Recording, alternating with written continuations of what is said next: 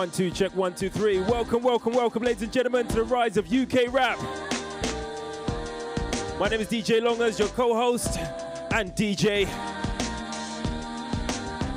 Just wanted to give you a warm, hearty welcome We've got a big show for you today. A very, very, very big show for you today. Welcome to Access new artists performing live, interactive panels and networking sessions, giving the full 360 on the music business. Access all areas. We are your AAA pass to the music industry. Once again, like I was saying, welcome, welcome, welcome. This is Access All Areas, and we're going to start it off just like this. Put me on the D. On the D, boy. I want to fuck, get freaky in the sheets. In the sheets, boy. Celebrating the rise of UKRap. Put me on your bed, legs. Bad girl, so we thought you could arrest this. Match me like we in a game of Tetris. Fuck that, I'm the realest and the bestest. Take the thingy out the boot. You gotta run, put the thingy in my shoe. On the low, like I'm Bonnie on the This man got bad shit to do. I got the thingy in my waistline. Can't stop, won't stop, I couldn't waste time. Money on my mind, I gotta make mine. Trippy on the beat and on the bassline. I said put me on the beat. You wanna fuck, get all freaky in the sheets. You get me everything I want all on the D. You come again and again, you on repeat like put me on the beat. You wanna fuck, get all freaky in the sheets. You give me everything I want all on the beat. You come again and again, you on repeat like I said, we've got a great show for you today. 3 amazing artists that's going to entertain you real good. An amazing panel and amazing subjects to talk about. Think it probably get controversial in certain places, but still, you know how it goes. It's all based on opinion, isn't it? Innit, mate?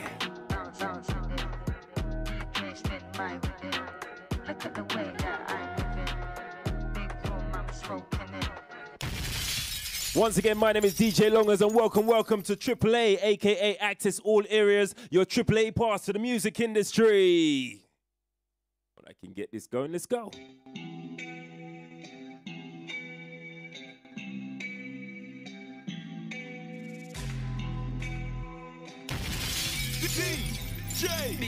DJ Longers. The L, the O, the N, the G, the E, the R, the S. No cap rule, bad man, take double tap that twice, turn my man dumpy. I call it Rocky. In the streets, so the gal them love me. Had a know for the pagan use if I up this profile, man, Kentucky. I love beef. We've got a lot of music to play today. A lot of music to play today, all based around the UK. Turn my man dumpy. Shotgun, but I call it Rocky. In the streets, so the gal them love me. Had a know for the pagan use if I up this profile, man, Kentucky. My nigga SR don't cross club, Missy slap the old dots and tear man's wig. He in the band door trying to make this dough. Got pirates on stove where it ain't no dish. For those who don't know, UK are doing things worldwide right about now. Man piss. I used to make peace from a black. Right about now, it's a worldwide invasion. Let's do this. Chatting on bro, but your whole gang shot. Diligent you, make your heartbeat stop. Run a man down, 2 shanks, just me, no team, 10 toes on a pagan block. Militant you, the L, the O, the N, the G, the E, the R, the S. Come sleep when I fly them packs, no LSG ting when I OT bop. I love beef and I love get money. I got racks and I got bare honeys. No cap. It's our time, man. It's our time. It's definitely our time. Once again, I'm saying it again. I'm saying it barefaced. UK are taking over the world musically. And I got bare honeys. No cap rule, bad man ting, double tap that twice, turn my man duppy. Shotgun, but I call it Brocky. In the streets, so the gal them love me. Had a know for the pagan use if I up this profile, man, Kentucky. I got beef in the streets like. Another thing I'm gonna tell you, this showcase here, this platform right here, what we do is we bring on artists on stage that are going to be world beaters. I'm telling you that from now. Once again, welcome. This is AAA, aka Access All Areas, your AAA pass to the music industry. My name is DJ Longers, aka your co-host, DJ. Let's do this. I walk through the door, they looking at me. I didn't do anything, I swear it ain't me. They point on my G, they asked me, did you see? We didn't do anything. We don't What do you mean? We are finessing and nobody stressing, I'm here with my team. She might be yours, but she leaving with me. And please tell me why you wasting my time, the shit isn't free. Why? With my brother stepping up so clean. We about to make this Sadie's lean. This Sadie's lean. This Sadie's lean. We about to make this Sadie's lean. Business on my back, that's the dream. You see that truck behind me. I'll be there with donuts in my sleeve. If we driving and we tearing We're calling this melodic rap. We do things in all different styles, in our own accents as well.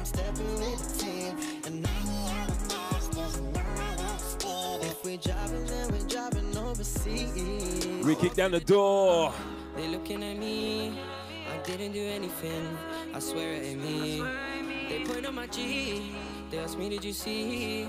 He didn't do anything, we don't try to believe. I remember one time the UK used to trap in American accents. I ain't talking or chatting. We don't do that no more. Call you back while I'm landing. DJ, trying to put the man in the mansion. Keep my family and my main thing is a batting. Matching. Paycheck looking handsome. Still pay all my taxes. Low key, but I'm active. Me and George on the same thing. Big bank, you should see my savings. New girl make Kim K look Kaylin. Good shape, body, y'all 10-10 ratings. My looks money, I'm matching patterns, we stay patterned. You man are actors acting, bare talk, no one can't show no action. Line up in fam and the man, them trying to put mums in a new house and a new wagon. Oh shit, she don't even drive, but I get a driver, I can make that happen. I ain't talking or chatting. What's happening? Call you back when I'm landing. What's happening? Trying to put the man in mansions. Keep my family packed. Warming you up for when the actual live acts come on stage. Ting is a batting, matching. Paycheck looking handsome. Still pay all my taxes. We got our first act coming on stage in about 7 minutes time. Let's go. She like the way man move, the way man lean, the way man rock. I like the way y'all whine, the way y'all tick, the way y'all talk. Bad B come to the crib for the D, man, give it this pack, them top. Little nigga don't talk about riding, man, sliding, you don't wanna get caught. Hey, she like the way man move, the way man lean, the way man rock.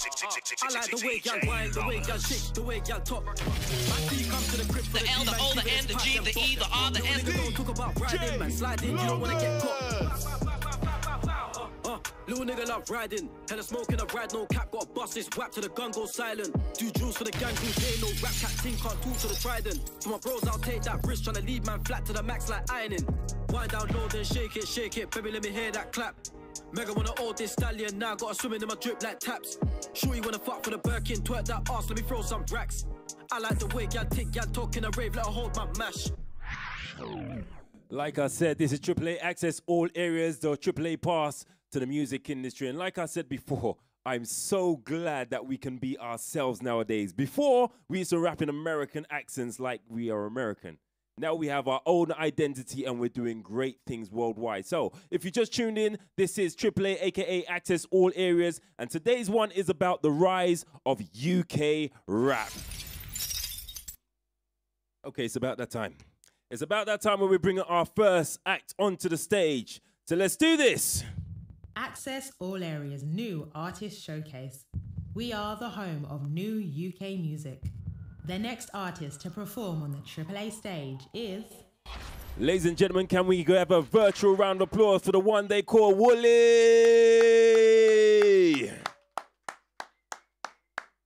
Check, yeah. How's it going? Hope you're all good.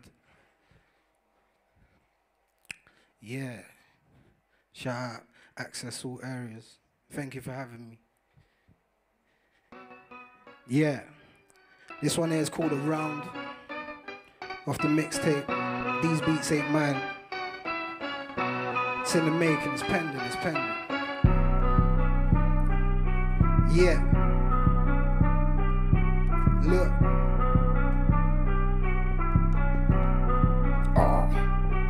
Trying to mash in 4 ways, be a jack of all trades. 2 I'm trying to get paid. Man, them niggas few days in the trap. Made a bag in like about 4 hours. So I thought, fuck it, might as well stay a few days. And when the phone stops ringing, no need to get vexed. I just send another text, and the nitty stay calling. It's what I had to do, didn't matter about my mood. Like I own a restaurant, trying to move this food. Like it's got to sell by date. Like I'm trying to sell by 8th, and these niggas know me, I'm forever on the wave. Man, these niggas kinda sell by late. Told these niggas clean up, but they didn't wanna listen. Room messy, so I stay trapping in the kitchen. Look, you think it's crazy how I'm living? Look, it's kinda crazy what I've been in. They're like, Wooly, where you been? I've been around. Dry looking for that cream, I'm around. Money be the subject and I'm around. Not much, real niggas left that's around. Humble, but you know we keep them things around. Dentures, got a couple teeth to fling around. Oh no, two's back, yes I'm around. Oh no, Willie's back, yes I'm around. Oh, it was me, F.E. in the whip. Fed stopped the whip. Them times had the spinner, never had the clip. Got caught, went prison, moved around a bit. Came out, check cats, moved the bag of fish, hit the booth flat. Whoa, kinda bad at this. Told him give me any beat, man I damage it. Got yours, swap her for a bad bitch. Sat down, heard the game and got sad a bit. Like what's this game on? Mr. Any beat, I'ma rain on. Niggas trying to dash, I get my dame on. Truth is, time's running out, so right now it's game on. So you know I got my game on.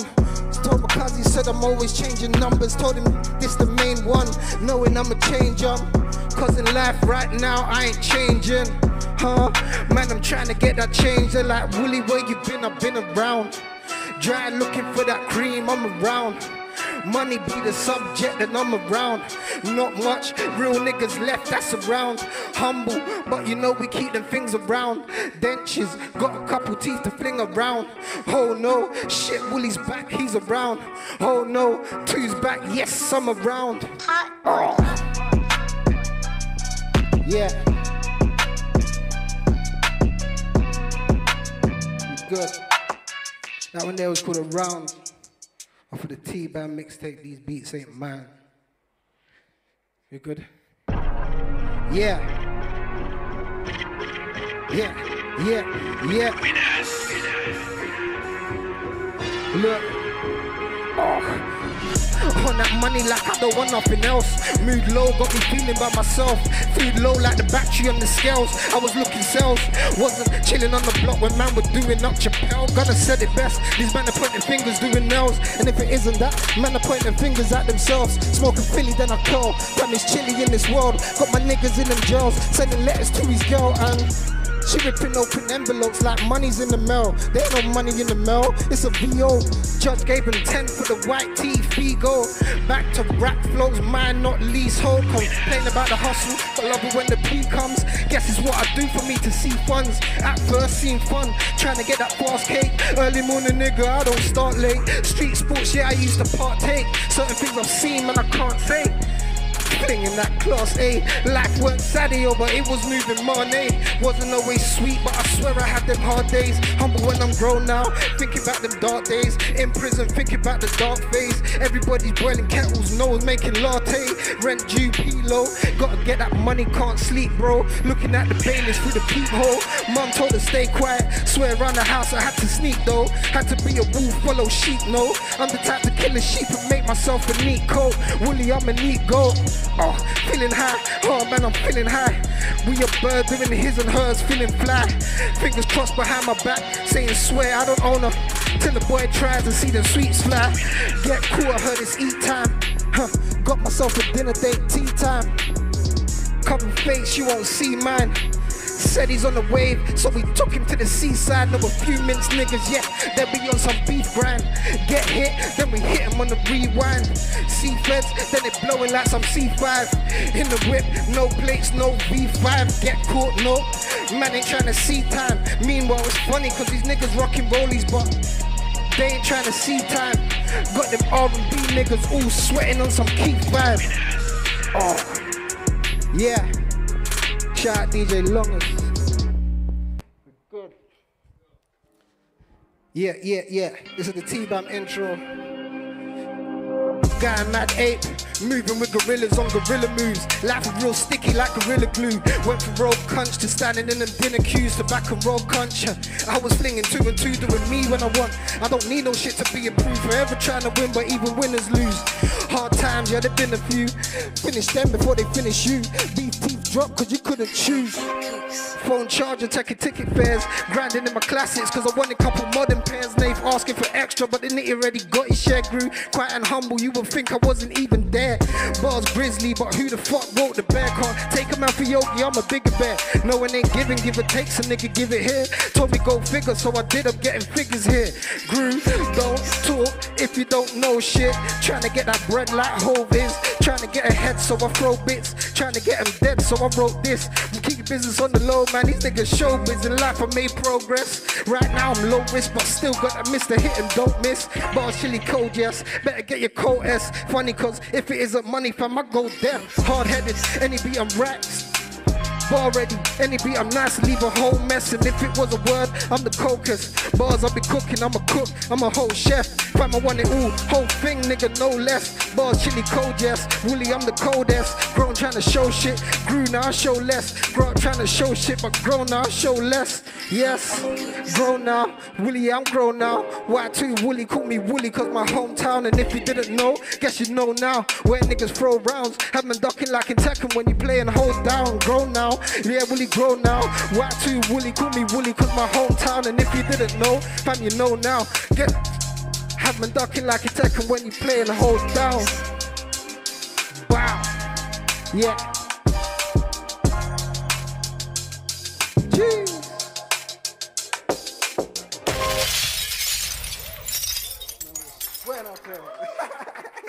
Wow. Willie, what's good, bruv?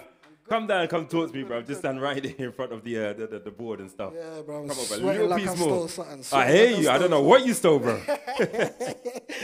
How you doing, bro? I'm good, you know. Yeah? I'm good. It's good to see you, man. It's good to see you up there with the stage and everything. Bro, I haven't done it for over a year. So I hear you. Thank you for having me. And you know what the funny thing about it is everybody's saying the same. Even in sound check, it's like, oh my word, I haven't done this for over a year and blah, blah, blah. So it's good to be back in the mix, isn't it? It's crazy. Yeah, man. So, bruv, where are you from?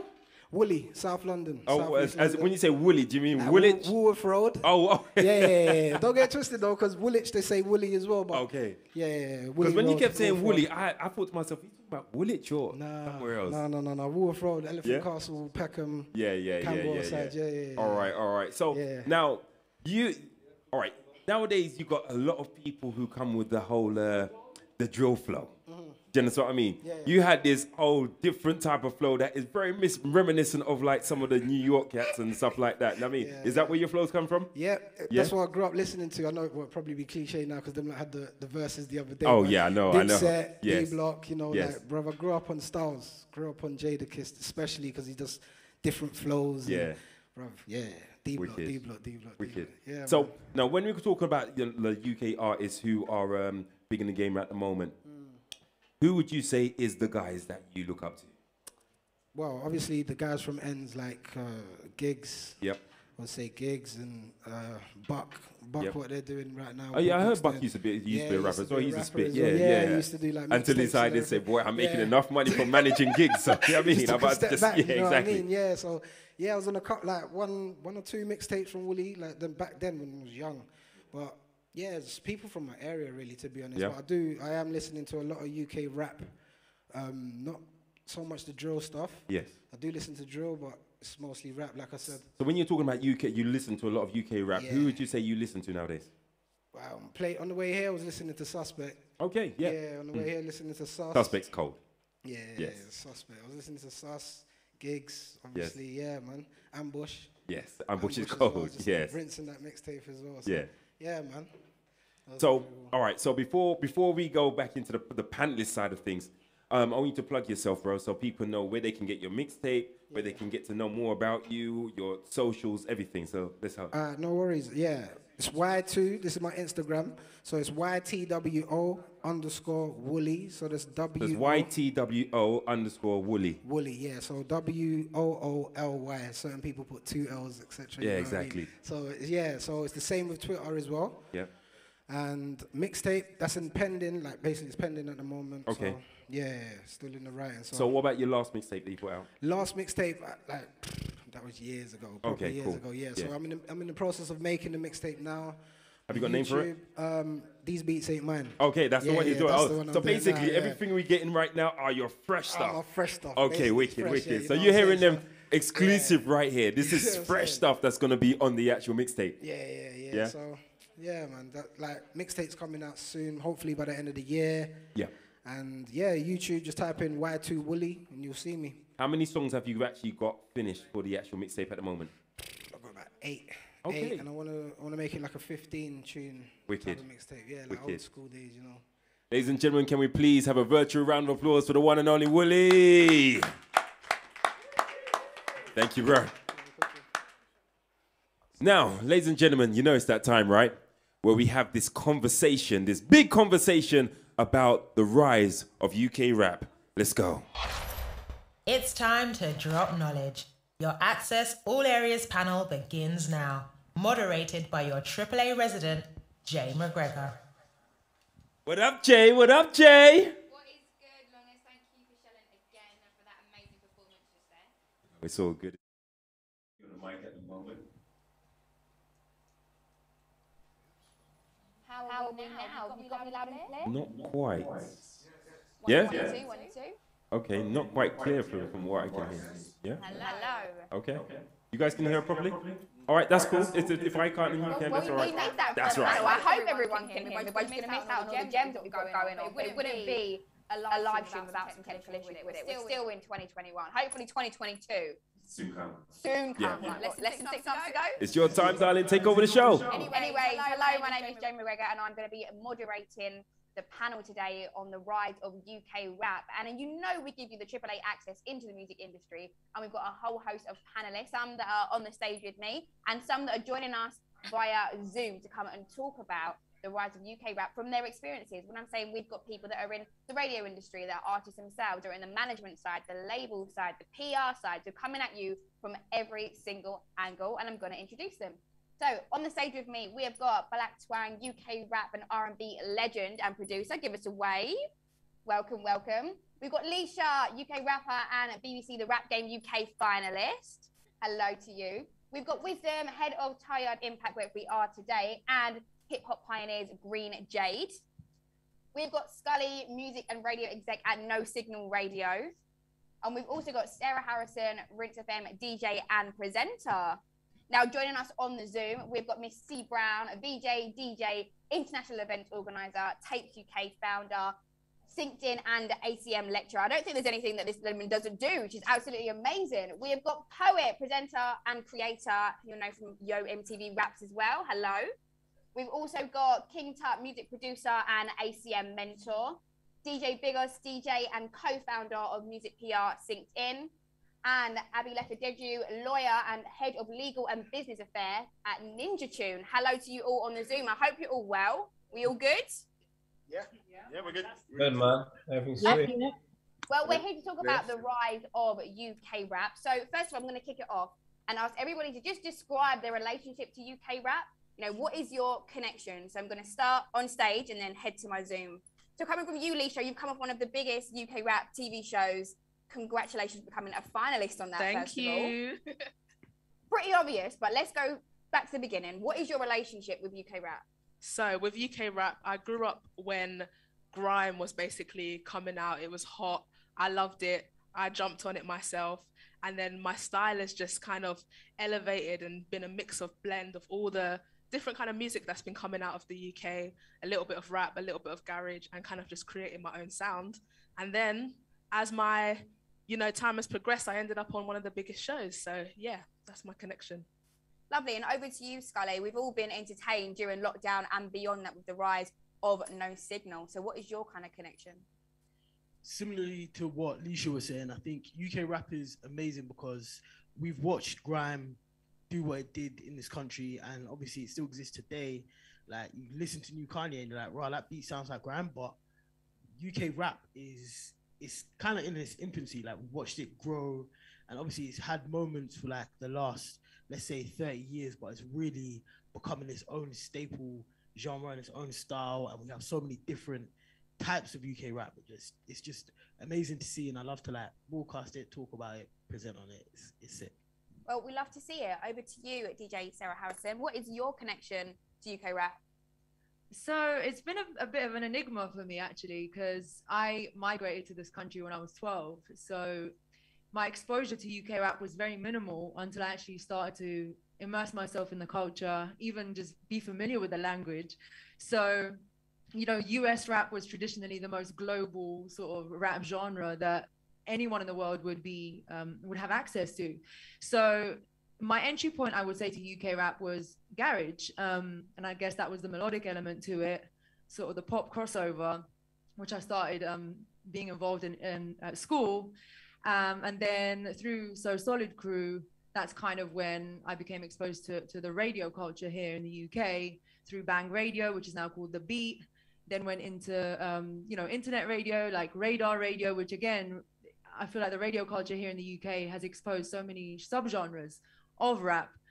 So I think, yeah, that was the entry point. And then finding myself on Rinse FM, again, one of a very pioneering FM radio station, was just, yeah, it's just a UK rap sort of amalgamation altogether.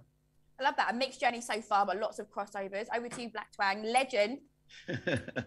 Yeah, my relationship with UK hip hop, as we call it, is actually predates everything everyone else has said so far. And my one basically started from being a kid in South London, listening to Tipper Ire, even if you like. We call them UK rap because they were doing reggae, but they're rapping in a London accent. You understand? Yeah. And so you had London Posse, Demon Boys, Hijack, a lot of names you guys need to go and do your Googles on, but that's what got me into it. So we had MCD and just a whole movement. And this was around like late 80s, early 90s. And there was a really, really thriving scene. We had record labels, record shops that kids would meet at. There was Covent Garden, there was like Dill Real, Carnaby Street, like all them places where we all used to go ciphering, whether we were buying records, whether we were digging for crates and whatever. And that's how I got into the whole music scene myself. And yeah, I started making music around that same time. And that's when we were kind of championing that whole UK sound to say, we're not going to rap like Americans anymore. We're going to rap the way we chat. We're going to tell our own stories. We're going to talk about where we're from. And that's really it. I feel like I'm about to get a big history lesson. I feel like I'm gonna get schooled today. I'm ready for it. Yeah, because I mean, we hear a lot of stories like, you know, no disrespect to Scully, because he was saying, you know, it's in its infancy now. It's been in its infancy for a very long time. Like we've had moments where it's been like on what you consider mainstream hip hop, like mainstream pop charts and whatever. The good thing now though, and where he's right, is that we now have a real movement of like, where kids don't even listen to anything else but UK rap. Yeah. Do you know what I'm trying to say to you? So in a way, that's kind of what I'm proud of, and I'm kind of happy to call myself a trailblazer as one of the ones that really championed it, and you know, got it to where it is now. Look at you smiling. It's so sick. I'm ready to get into it. I'm so proud of it. Like, you know what I mean? So yeah. As you should be. And Wisdom, you see it from both aspects. You know, guiding the next generation of musicians coming in, and then your own experience of being in, you know, hip hop and rap group Green Jade. Yeah. So I started. I remember in my first year of secondary school, 1990, someone gave me a NWA tape, and that was the first kind of introduction I'd had to it, and Digital Underground. And that got me into hip hop. I then started rhyming when I was about 14, and joined Green Jade. And that's at that point in time, UK hip hop was a very South London thing and very niche. Partially because Choice FM didn't really exist on the other side of the river. So it was mainly in South, and it was Choice that was playing a lot of the music. So as a result, that's how we kind of got into it in the mid-90s. It wasn't until the late 90s that hip hop kind of became this thing that was on radio and stuff like that. And at that time, the only thing that was on radio really was US hip hop. It was really, really difficult to get through, even with the 279s and the Westwoods here, to be able to get UK artists on. So that was kind of the time that, you know, Twang was destroying the place and really leading things forward for the rest of us, kind of coming behind him. People like, you know, Green Jade, 57 Dynasty, At the Ville, a lot of those crews. So we did have this hip hop thing. We were trying to develop it. It was much more influenced by the US, and our standard was the US. So we were lyrically, it wasn't necessarily we were trying to copy the American sound, but we lyrically wanted to be on par with them and have our production at that kind of level, because that was actually really quite difficult to achieve. But yeah, that was kind of when my love for it started and kind of birthed out of that. And then going on, I think Green J did 4 albums. We toured around the UK and US and various other bits and pieces. But that all came from sort of 1990s. And like Twine was saying, I see how it's now developed into the predominant sound where you will hear more UK-based hip hop on radio than you will US. Is something that 20 years ago, we didn't even think was possible. Wild. Well, do you know what? As I said, we're going to get into all of that. This is just the iceberg. This is what I mean, AAA, access all areas, when I mean it, because this is not the kind of stuff that we're going to find on just any old ordinary Instagram live, any old ordinary Q&A. So right here, right now, we're going to bring it over together. But don't forget, I've forgotten about my Zoom crew. I haven't forgot you. Let's start with DJ Biggoss. What is your connection to UK rap and the rise of it? Okay, so I think I was a fan before I got involved, but I was a bassline DJ from around 2007. Then I jumped onto pirate radio around 2010. Bassline was kind of falling in popularity, and I liked too many genres of music to just play bassline on radio. So at that time, I kind of looked up to Ras Kwame because he was proper championing the homegrown stuff kind of thing, and no one wasn't really doing it in my city, I felt like, properly. So that's when I jumped on radio 2010, and I just started pushing UK hip hop and UK grime, and just strictly, I didn't play no US on my show. Like, it was 2 hours of UK music, and that's how I got involved. Very committed to the cause. You've been doing it for the UK. You've been championing it. Course. It's only right. I feel like someone needs to, innit? Like, I feel like there was a lot of DJs around my time that were bassline DJs, and when they made their transition, they decided to go, like, some went to funky, or some turned into generic DJs and just wanted to play all the chart bangers. But I had too many people around me that was making good music and it wasn't getting heard. Do you know what I mean? So I just said, you know what, I'm just going to sacrifice and I'm just going to do this. And yeah, it helped. It paid off still. Oh, it did. Well, big up to you, man, especially with that. Over to you, MissCBrown. You've seen it from like the event side, the PR side, the music side, the DJ side. I don't know if there's anything that I said earlier that you can't do. So what is your connection to it, would you say? So I grew up listening to hip hop just, you know, generally. And I remember listening to like a lot of London Posse and Demon Boys and, you know, the really early stuff. So I saw it from those stages, and especially being from Brum as well, being around pioneers like Maurice Doughter, MSI and Asylum. So I got to see it from the Brum side also. And then when I started to go on pirate radio, this was around 2003, there was like a big thing around UK hip hop at that time. So I played a lot of it on my show. And then there was like a big spike in Birmingham hip hop as well. And a lot of artists were starting to take on their own kind of style and rap in their Brum accents. So we had like whole shows dedicated around that time to Brum hip hop.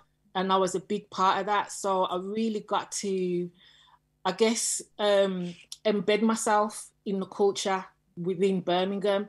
And a lot of pirate DJs that were around me at that time as well had the same kind of, you know, experience, being really embedded within the Birmingham scene and within the Birmingham culture.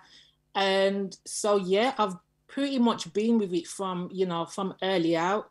But I would say from about like 2003 is when I started like properly engaging with it and being more embedded in it, and then started to doing like the showcases as well, and the international showcases like the stuff for A3C and South by Southwest, and putting UK artists on those stages, you know, specifically. So that was always a big thing for me, making sure that I'm able to represent the UK in different ways and also highlight the stuff that's going on in Birmingham as well. So that's been my thing. I love that you're bringing both of those together and that we're finding out about different places in the UK and those impacts too, because it all kind of collaborates together to the rise of UK rap. Now, over to you, Poet. You're getting up close and personal with a lot of these artists that are coming through, as well as deep connections of your own. Can you elaborate on that? Yeah, when it comes to like hip hop, UK rap, and like how I guess I got involved, is the one thing that I think people maybe don't speak about enough is the fact that it's something that derives from culture.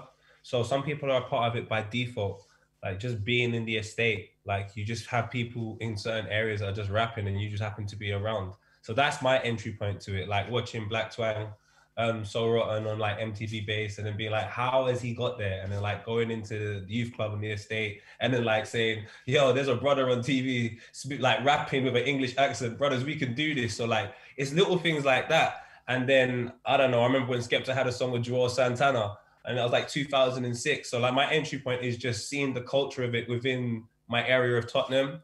And like there was loads of local rappers from like Tiverton. So like Tiverton was known for having rappers, not so much grime. So like Rich, Caliber, like them guys were just rapping their ass off, and I used to like listen to like learn from my mixtape, and I was on to the rap because it was like a proper, it was so special. And then when grime was developing and it was growing, the movement were like one part of grime that still did a lot of rap, and people don't really give them a lot of credit for it. So Scorcher, Wretch, Getz, Devlin, like Merckson, they were all rapping as well. But because grime was the culture that was quite prominent, tracksuits and so on and so forth, people kind of tend to like bypass it a little bit, but they were definitely people that were immersing themselves in UK rap as well. So, and I was consistently such a fan of it, such a fan of what it was and how people's tales from the streets came into music, that, yeah, like I just wanted to be a part of it any way I could. So I made like loads of shows when I was younger. I think the one that kind of got me a little bit to work with a lot of the people I work today was a show called That's a Rap.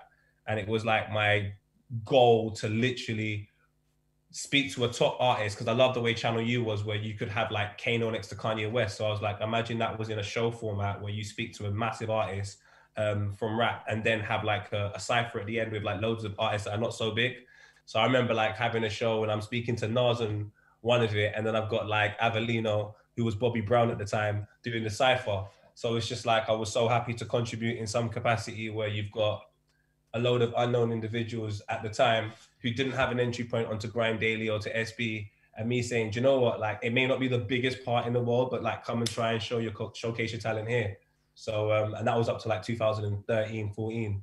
And then obviously I done like the MTV stuff after that. So yeah, I was a massive fan of UK rap, man, like massive fan. It's dope to hear your entry point and the fact that you've also brought in culture, because that's a huge part of UK rap and what it is today. So yeah, looking forward to getting into a bit of that. Abilufa Deju, can you come to us from, you know, your legal and business perspective of UK rap? Yeah,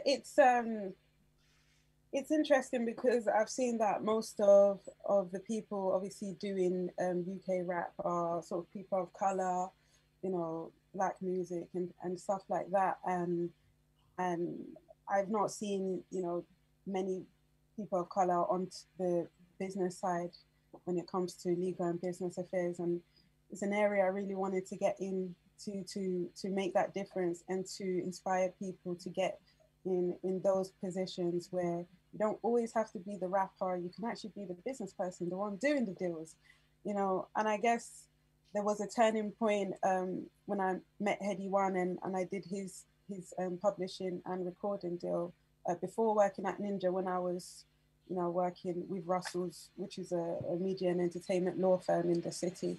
So that was a turning point for me, where I never knew that rappers could get, you know, such you know, good deals and good positions and stuff like that. But the only thing I thought is that if I didn't meet Heady, or if we didn't meet each other at that particular point in time back in 2018, then, you know, would his deal have gone the way, you know, it did? So, you know, things like that are making me happy, where, you know, more rappers, you know, are meeting, you know, more like legal people and lawyers being more accessible than ever before. Because when I was growing up, I didn't see, you know, anybody like myself, a person of color, you know, when I wanted to be a music lawyer. And eventually I got to, you know, meet someone through Rech 32, which was Richard Answeed back in, that was a while ago, but he was the first person of color that I you know, new as a lawyer. I'm like, wow, this is amazing. So I've seen a black man do what I want to do. I never saw a black woman, but I saw a black man, and that was just like, wow, you know, that was a step in the right direction for me. And I feel like nowadays rappers are becoming more intelligent. You know, we've seen people like Boy Better Know have been very savvy, especially in the trademark realm, where they've been, you know, registering their trademarks. JME and Skeps have done a lot of that. You know, I used to work with them. That was like my first job, Skepta street team. So it's been quite a journey, you know, to start from being a Skepta street team to becoming, you know, legal and business affairs at a major independent label. So, you know, it's a big step, and I just want, you know, people to know that they can do things, because obviously, you know, I've explored in probably every aspect of the music business, where I've, you know, done, you know, presenting on YouTube, I've you know, been rapping, I've done different things and done events, but now it's like I've got my lawyer hat on, and you know, we're doing big deals internationally, and you know, I'm very excited for UKRap. I think you've absolutely been smashing it. To see a black woman just taking over these kind of spaces, and some of the case studies and the people that you've worked with, it's going to be great to get an insight and just drop those gems for those that are coming up in the industry now, because it's so important to have a good lawyer on your team and to be savvy and to be intelligent. It's a lot more than just being an artist that makes music nowadays. So I'm looking forward to getting into that. And last but not least, KingTut, please can you bring through your connection to UK rap? Yeah, so I've always been into rap from a young age. So just like Wisdom said, I was given an NWA tape when I was young, and I remember playing it in my house, like, mad quiet, so my parents couldn't hear it. And then, yeah, from then it was just like, I just loved rap, so Snoop and everything that was just constantly playing in my house. And then hearing things like Black Twang come on like Poet said on MTV, and that was just like, wow, it opened up my eyes to UK rap, because before that, I admit I wasn't really a big fan of UK rap. I just didn't like the way that UK rappers were trying to sound American, and it was just weird to me. It's like, why are you putting on that accent? It didn't make sense. So then, yeah, so that kind of got me more into it, and then like Estelle coming out and artists like that. But then I've had kind of a weird relationship with UK rap, just as from a production side, because I ended up leaving the country and going out to America and working with like some major artists out there. And coming back to England, then I started working with a lot of UK rappers, so like Chip, Pro Green, Rich, can't remember who else, a bunch of them.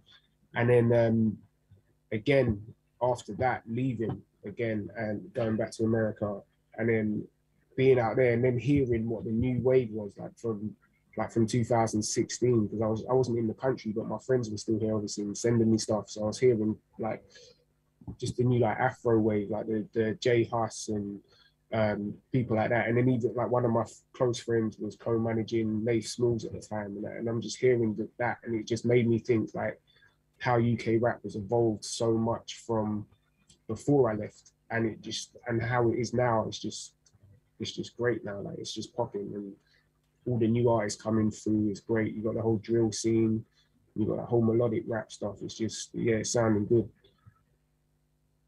It definitely is sounding good, and it's a lot of reflection on how we've come throughout our journey to where we are now. So I want to start by asking you guys about the current UK scene and your thoughts on it. It's been a lot more commercial nowadays, and the support that's been behind it, whether that's through radio, through social media, through us not even needing kind of cosigns from the US anymore, and it coming from internally, for them jumping on our flows, them being such a big influence from the beginning days. As you said, NWA, a lot of you were playing that quietly in your houses at home, to nowadays where you're hearing it all the time in shops, in commercial radio, on TV, in ads. So how would you say that, looking at the US from where we started at to, you know, the respect that they have on us now, and how we're using that to push forward this whole sound, which is now leading the UK. So there's loads of you. We're not going to do like a one at a time thing. We're just going to do whoever wants to chip in and just have this discussion, really open up some debates, because we might have some conflicting opinions. We might have some ones that we agree on. So yeah, if you do want to speak, just give me a little sign. But who would like to kick us off and start? I know it's quite a big one to start on, but why not? Why not? Why not? I'll start. Let's go, Scully. I think the biggest change, obviously in the world, but obviously in the world of music, which is pertinent to this conversation, is the internet, because the internet has allowed us to export culture so that we no longer rely on what's on our TV or in our newspapers to decide what the dominant kind of cultural push is at the time. So when we were growing up, all of us, it was America. Like America was in movies and on TV and on the radio, and whatever you heard was America. So a lot of people, like you're saying, we're doing hip hop, we're doing rap, but everybody wants to sound like America because the dominant cultural identity, first of all, is American, and then just as black people, the general understanding of black people in the Western world is the American lens, right? And then once the internet comes into play, we can now show our own stories. It's no longer, it's got to be controlled. It has to be perfect for the Western gaze. Like, it has to be done through, so like this film can be done through Hollywood or whatever. Oh, it's an English story, but we're gonna Americanize it. None of that matters. You can just go on YouTube. I can go on YouTube right now and live stream what's going on here and tell the British story and give a black British perspective, and people will start to get it. And that's the biggest change in music, because in the wider world, so when we talk about England, Britain, Europe as a whole, or the entire world, they now understand black Britishness, because we've been able to tell our stories, whether that's through mediums like Top Boy on Channel 4, or whether it's through albums like Home Sweet Home like Kano, or Dizzy starting to go international. Whether it is, black Britishness has now found its own platform and its own way of portraying itself, and that's helped UK rap grow now, because we don't have to try and be American. We could be like, yo, we get what the art of rap is, we get what hip hop is, we're now gonna put our own black British spin on it. You see it with Drill. Drill's the best current live case study for it. That was a Chicago thing, and we were all sat at home in like 2011, 2012 watching Chief Keef on YouTube, and he's making this exciting new sound that's a subgenre rap, and some kids in Brixton have been like, yo, I kind of get what he's saying. Like, I don't live in Chicago, but I live in Brixton. There's still, you know, the same kind of socio-economic problems, but over here we got knives, you don't have guns. So we're going to do our own spin on that. And now drill is being re-exported from the UK, from Brixton, back to America. Now New York kids are trying to do what Brixton rappers are doing here. Like, do you know how amazing that is? Like, if you told me that at 14, I'd be like, no way, impossible. We become the dominant sound. That's why Jake came over here and stepped on Afrobeats, because Afrobeats was having a moment here in the UK, and he's like, yo, this is cool. Like, I want to be a part of it. So yeah, big up the internet.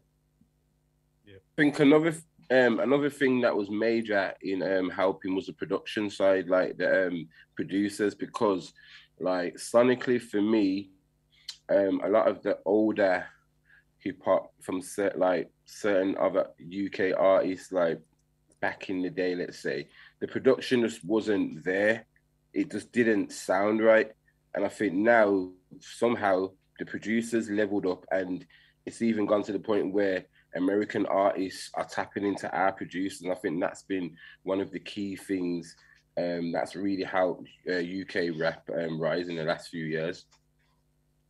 Yeah, I agree with that. Oh, go on, Mr. Hugo. No, I was just going to say, I think also a lot of that has to do with the increase of technology. I remember when the accessibility, like certain software and that, Fruity Loops and Reason and the rest of it. We've got the same software that they're using. I think years ago, when other people were rapping, I don't think we had the same things. Absolutely. I remember going over to the States to buy an SP12 drum machine because you couldn't buy them in the UK. Wow. And that was 1998. And they'd been out since the 80s, and you just couldn't physically buy it. Why was that? It was just, it's hard now because we live in the time of the internet where everything is available, but we forget that there was a world where if you wanted to see a US film, the easiest way to see it quickly would be to go on a plane, because you would see films on planes before it actually landed in the cinemas here. But like so much now, because of the internet has brought things on the same level, it means that you have all of the access to the same things. And back even as early as the mid-90s, we didn't have access to Pro Tools or high-end equipment. Everything wasn't in a computer. It was a physical rack. So, you know, I remember our first recording studio day cost about £1,500. Back then, you can buy a studio now for £1,500, including the mics, the speakers, and everything. So as a result, it's meant that we've been able to level up because the creativity was always there. Yeah. But we didn't always have access to the technology. And I think that that's the thing, you know, watching during the 2000s, going from MySpace, well, before that, to physically going and handing out flyers to get people involved in your stuff, to then going to MySpace, to then having Facebook, do you know what I mean? And that transition that now sort of from 2010 onwards, everyone's got access to social media. This has allowed us to be able to connect in ways and for people to hear what we've got that was never there before. The change is crazy. And I'd say like the playing fields are equal now, right? Because we all have kind of access to everything. Would you guys agree? No. Even like you saying that the other day, flyers and that getting handed on your cars, and now it's, I got a QR code the other day and it was like scan the QR code. And only out them after rave CDs. And I've also been given USBs, you know, put in my window wipers because, you know, the technology. Sorry, Poet, would you like to add to that? Did you say something about everything being on an even playing field? Like technology wise. Oh, yeah, technology wise, I guess, yeah. Sorry, you can continue. Thank you. KingTut, were you going to add? I just want to add something to that. Yeah, like what they said about, you know, the producers getting better and people tapping into UK producers. We saw that with Pop Smoke. I think who was the producer? Was it 808 or something? I can't remember the name of the producer, but he had the producer in the UK, you know, so people are actively looking for that. And now we've got YouTube now. Like when I was growing up, there was Channel U, everybody was fighting to, you know, get on Channel U and stuff like that. But now it's like, there's YouTube, so anybody can really just put their music out there, and, you know, less gatekeepers as well, because, you know, growing up, there was a lot of gatekeepers in the music industry where you needed to know like an A&R or a lawyer to get your foot through the door. But now it's like you can just put your music out, you know, on YouTube, and the equivalent of Channel U is really like the GRM dailies, the Link Up TVs, the SBTVs, the Mixtape Madnesses, and all of that, where you could just, you know, upload your music, pay the fee or whatever, and you've got the same access to the audience that you would have got if it was a Channel U, you know. So we don't really need TV like we did before because everything is online, like especially YouTube. Is crazy. I think the artists deserve a lot of credit as well. That's one thing we haven't said is, you take a look at Black Twang when he was doing, like I said, So Rotten. That wasn't something everybody was doing. So that's the reasons why it stood out for me. I've got this Yardie hook, I've got my brother in it. I'm like, this is sick.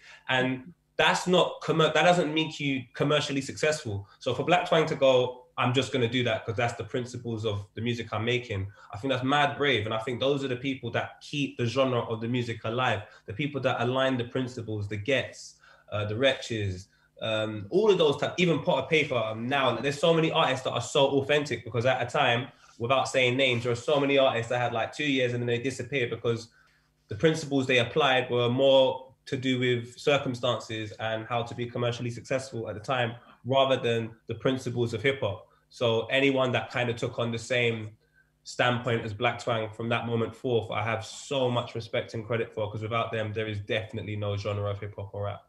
Thank you. Like, respect for saying that, bro. And I was going to add to it to say, it's changed so much. The landscape has changed so much to the point where I'm going to tell you a little short story, how we used to get our records to the record shops. We used to carry boxes of 20 records, 2 record shops in the West End when you could go West End them times there. And you asked them, would you mind taking my record? It used to be called SOR, Sale or Return. You understand? So you might go in there, man might listen to it on the turntable and say, yeah, I like this, I like this. I'll take 10 off you. And there's no guarantee you're going to sell them 10 records, but you had to physically walk. We used to call it what was it called? Walk street distribution. You know the ones there, like barefoot. So I know it sounds prehistoric and it sounds almost like Stone Age, but that was only like 20-something years ago. You understand? So in a way, to see what's happened now is amazing, and to see all the tools that have been afforded to the younger artists that are coming out now, and them, you know, picking it up and running with it and actually, you know, taking it a step further is really proud. And I keep saying, like, I sound like a proud dad right now. No, but you are though, but, really. You know, that's how I felt. But like Poet said, I truly believe in the culture of the actual UK rap. You know what I mean? Like we had a real culture back then, like I referred to it. And, you know, real artists did stand the test of time. Was it hard for you to adapt, or was it very much welcomed? Because you know, sometimes when there's a lot of change, it's not welcomed, especially when it moves at such a fast pace. Yeah, I know a lot of guys from my era kind of were like, you know, they were kind of fighting against it. But you know, my nature is progressive. Mm-hmm. So I'm all about progression, you know, because, you know, we saw what happened to the dinosaurs, for real. They became extinct. So you don't move with the times, then you get left behind. You get what I'm saying? So for me, it wasn't difficult at all. I was kind of just gradually going with it and being progressive with it, and, you know, how do say, lean with it, rock with it, whatever you're doing with it. But yeah, it wasn't that difficult. But it's kind of difficult to kind of keep up with it though, because it's crazy. It's always changing.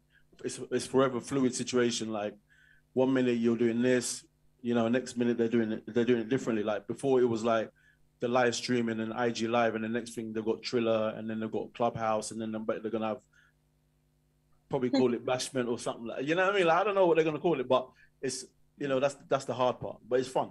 It's fun to see. I think for me, when I first started doing music, I didn't see a show like Rap Game coming about. You had The Voice, you had X Factor, Britain's Got Talent, but now we have a platform where, as rappers, we won't get lost in that kind of side of the world. We can come tell our authentic stories, as well as showing why we started doing music, why we're hungry for it. And I think to see that kind of platform now just shows how much UK rap is moving and is progressing, because you wouldn't have seen that like 10 years ago in the UK. Amen. And it feels like there was a time, right, where a lot of UK artists were dying to jump on tracks with those in the US. And now it's like completely flipped it. Collabs from Africa, collabs from the Caribbean, and they're all wanting to get a part of that UK wave, whether that's, you know, rap, whether that's a bit of Afro swing, whether that's a bit of Amapiano, wherever that is, it feels like we are wanted. How valid would you say that is as those that are in the music industry? Yeah, for me, I'd say like the people in the UK, like rappers, don't care so much anymore about the US coastline. It doesn't make no difference no more. They're coming to us over here. Like you got Drake, that's just must be on YouTube all day, every day, looking for young UK rappers. So it's the whole thing has changed now. Like that's why I think the UK rap music scene has got so much bigger, because we know now that we can keep it here and still be driving around in Lamborghinis and Rolls Royces and all of that. That's all we ever used to see on TV was Americans doing that. We never saw no UK rappers doing that. And now like it's possible. So I think that's a massive difference that we've got here. There's actual real money to be made over here than there was back in the day. Like you could make money, but not like you could now. I think you got to thank the government for that. They just shipped a lot of black people in. So let's get some more Jamaicans over there, Nigerians there, Ghanaians there, some Congolese. Hey, we got a music scene. I just want to add something to that. And I think now it's because everybody has more awareness of, you know, royalties and PRS and PPL and registering, you know, their rights as well. And, you know, monetizing on YouTube. And I feel like before people didn't know, you know, about those stuff and how to do it. And I feel like, you know, copyright has become more popular and artists have become more aware of it, and that's how they're, you know, making more money from their music. I also think it's to do with the spread of the African diaspora, because you know, for me, I'm from Barbados, and I'm like one of the last generations of, mainly in my age group, of Caribbeans, because after that there is an influx and a much growing African heritage young people that have come through, which is very much where we saw kind of grime really take off in that sense, because a lot of the early UK hip hop that was connected to the States was kind of from people who had a Caribbean understanding and a Caribbean background, because that links really quite well.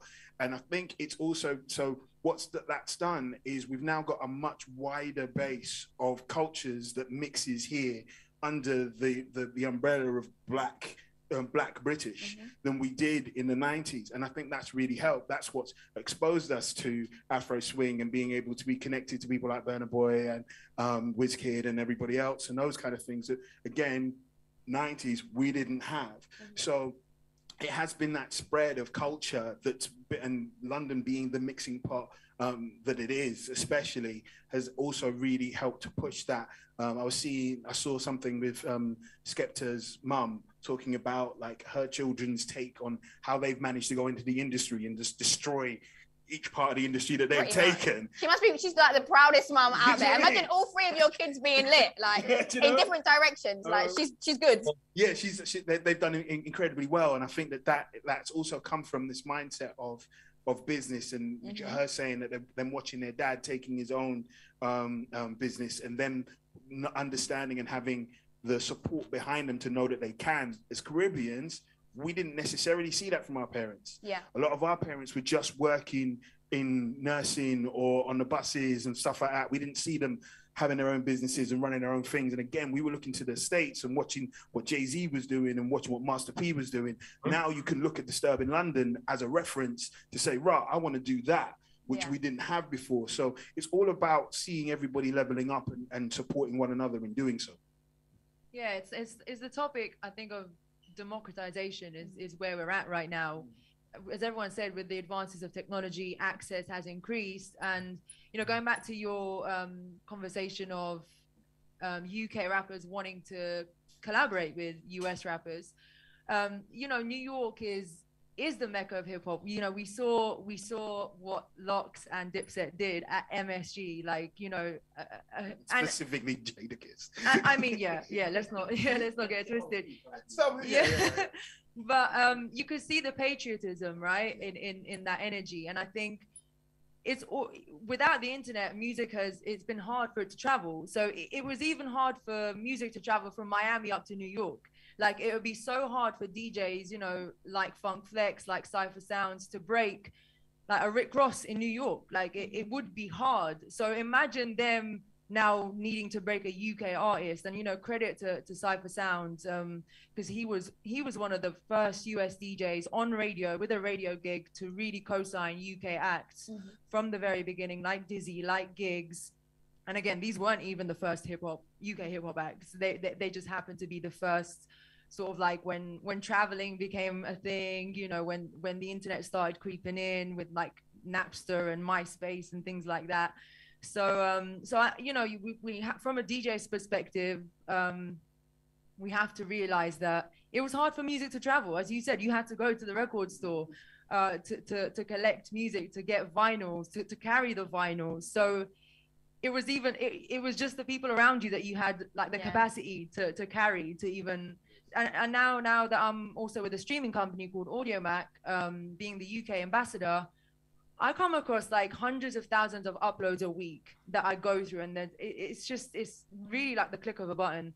And it's amazing when we have access to statistics, people get access to their audience like directly. You know, you don't have to have a third party, a middleman to know who your listener is on the other side. You know, that's the reason, coming back to the democratization of it. You know, before it was your Viacoms, your iHearts. Those are just the big corporations that you had to break to even get your voice heard. So now we can all get our art out to an audience. We can, and there's a lot less gatekeepers on that, and you have a lot more onus as an artist yourself. Now, speaking of all these little things, it brings me to think of being a smart artist. You've got to be very savvy. So from, you know, the PR side, the label side, the legal side, all of you have all of this experience from the radio side of things, being artists yourselves. Can I get one gem from each of you about being a smart artist in the UK music industry, and then a focus on rap? Who would like to kick us off? I know this is hard to think of just one gem because you've all got so many. I would just say, as an artist, make sure that you're educated. Don't just go in thinking you can just do the music, because you might walk into a room, you might think someone has your best interest at heart, and that might not necessarily be the case. So just make sure you have all the knowledge, you've done all the research for yourself, as well as just listening to what everybody has to say around you. Nice one, you're right. Not everyone does have your best interest in this game. We can see people getting tied up in like sticky deals, sticky contracts. You know, the money that's been thrown at you at first may not be what it takes to really then put your project out, your deal together, things like that. Who is next with the gems for us? I'd say establish your brand. Nice. Know who it is that you are what you want to sound like and what you want to deliver. Yeah. Because I think because now that the other side, that the challenge that's come now is that there's now so much. How do you stand out? And it's about what we're really seeing is people who've got really strong brands tend to shine through. Yeah. So if I take using pop music as an example, if you take Dua Lipa has two subjects: boyfriends and breakups. That's it. It's so clear what her songs are about. You know exactly who it is. And I think as artists, having that clarity and especially as rappers, when we're talking about voices, you know exactly who Giggs is as soon as you hear his voice on the track. Yeah. Do you know what I mean? It's having that clarity of purpose and knowing what it is that you are as an act, I think, is what will help you shine through. So knowing your branding, knowing what it looks like, knowing what it sounds like, knowing what your fonts are, like even, you know, the presentation that you put into it, you know, how do you present music videos? Are you just going to do the same music video in a mansion with girls shaking their behinds, or are you going to try and do something that might make you stand out slightly more?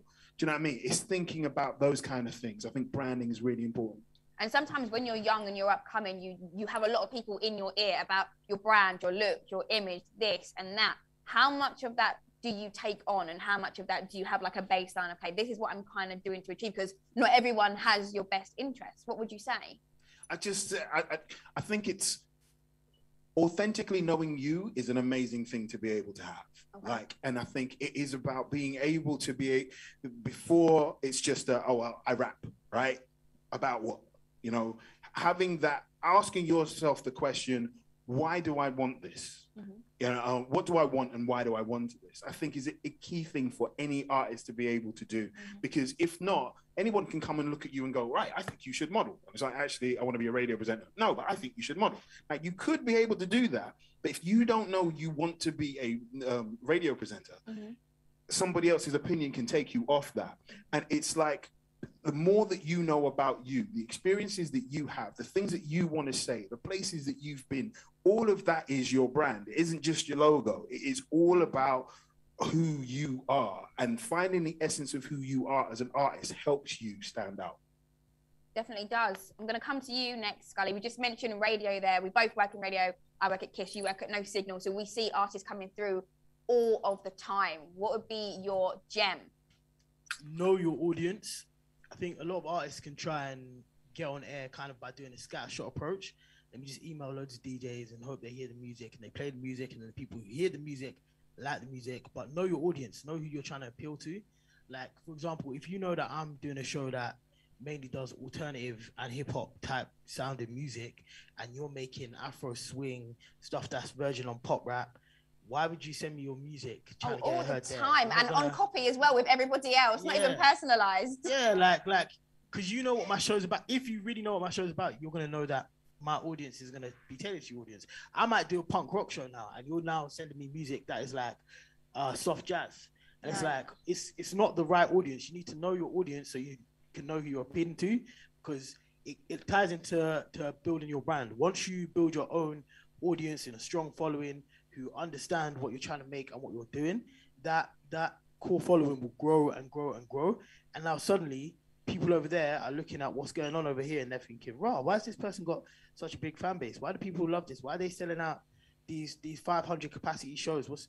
Now it's 2,000 capacity shows." Do you know what I mean? You need to know your audience and grow it and tailor to it until you can kind of have a bit more leeway with that. 100. MissCBrown, I'm coming to you next. I wanted to follow on from what so sorry, I can't remember your name, in the white t-shirt. Wisdom. That's it, Wisdom. Yeah, I think, you know, being your authentic self, like, is so important, because I see so many artists just getting swayed by what other people are doing and not really being themselves or really thinking about who they are and what their stories is that they have to tell, or what is different about them. So that would be like the main thing for me, is just like being who you are, your authentic self, and really shaping that into something. KingTut, what about you? I'd say think longevity and not just right now. So I mean, you can kind of tell already like what artists that are in UK rappers now that are going to stand the test of time and who aren't.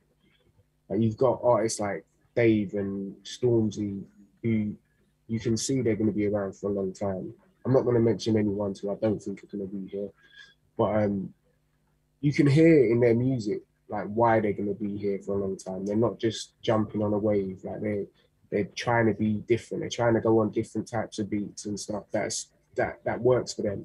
So I just think that's what a lot of these new ones that are coming up should do as well. Don't just jump on a drill beat. Like just think different, and I think that will help your longevity.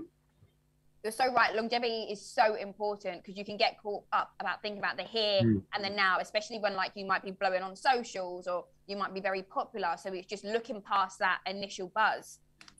Sarah, I'm coming to you next.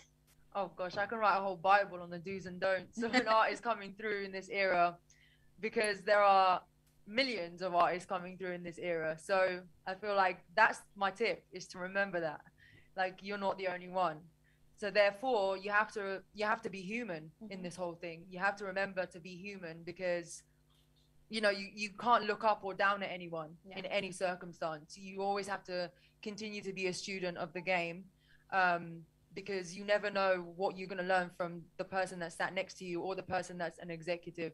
You just really never know. And you could be that next executive by pioneering something that you would have just picked up on from the person that's, you know, still in their beginning stages. Like it's just, you have to continue to be human and just be a student of the game. A student of the game. I actually love that. And the Bible as well. I know there's so much you can come through. Abby, I know you probably have got a million wide list of things, but can you come to us with all them business and legal gems? Like first things first that we need to be doing as an artist that's upcoming in the industry. Register your songs on PRS. It's something you can do, you know, very easily. When I, you know, obviously I was a rapper before being a lawyer, so I would just, it was free at the time to join PRS, but now you have to pay. It's just £100, and I think that £100 is definitely worth it, just to register your songs. Join PPL as well.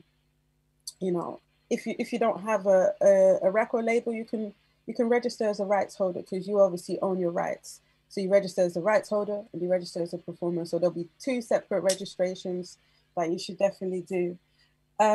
Another thing I would say is be aware of your brand. I think your brand is very important. If it's something you feel like you're going to be trading in, I would definitely say register your trademarks, get a good lawyer that does intellectual property, and think about the classes, you know, of goods and services you'll trade in as well. I would definitely say keep your social media consistent as well. It's very hard to get the name on every single platform, but try as much as possible so people can, you know where to find you if you have the same name or similar names on every platform. You're coming through with all the gems today, aren't you? Registration, trademarking, and it's just a few. So, yeah, so like everyone said, the brand is important. So even if, you know, you're having your brand on social media, just at least make sure it aligns with your music as well. And yeah, building a team. And at a very early age, age in your career, you might not need the lawyer or the accountant, but I would definitely say at least maybe have a friend that you know that's studying music law. There's a lot of music law students that know a thing or two. You know, I used to teach at Buckinghamshire University, and those students are really, really intelligent, and you know, advise their friends that they're managing. So if you can't afford a music lawyer, or somebody that specializes in that, speak to your friend that you know that's studying music law, intellectual property. Another thing is a lot of people actually do offer free consultations, so be wary of those.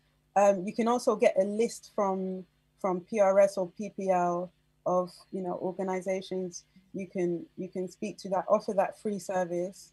I'm always up for a chat, you know, whether it's a phone call or Zoom, so feel free to get in touch. Another thing I would say is just be brave. that's all. You know, it's a very, very difficult industry, and be consistent, be brave, consistent. You know, I would tell artists to go to, you know, access all areas, because the seminars that they're doing are crazy, and obviously the professionals that they bring, you know, are always dropping gems. So I would just say keep your ears open.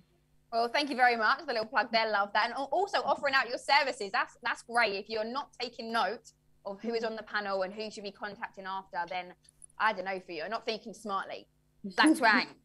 Yeah, you know, everyone said everything I was going to say to them. And the reason why is because I was actually going to say to Abby, like, the first guy that signed me to an independent label to put out my first record, and we're going back to 1995, the guy that signed me was a lawyer. And the first thing he did was actually register me to PRS and MCPS.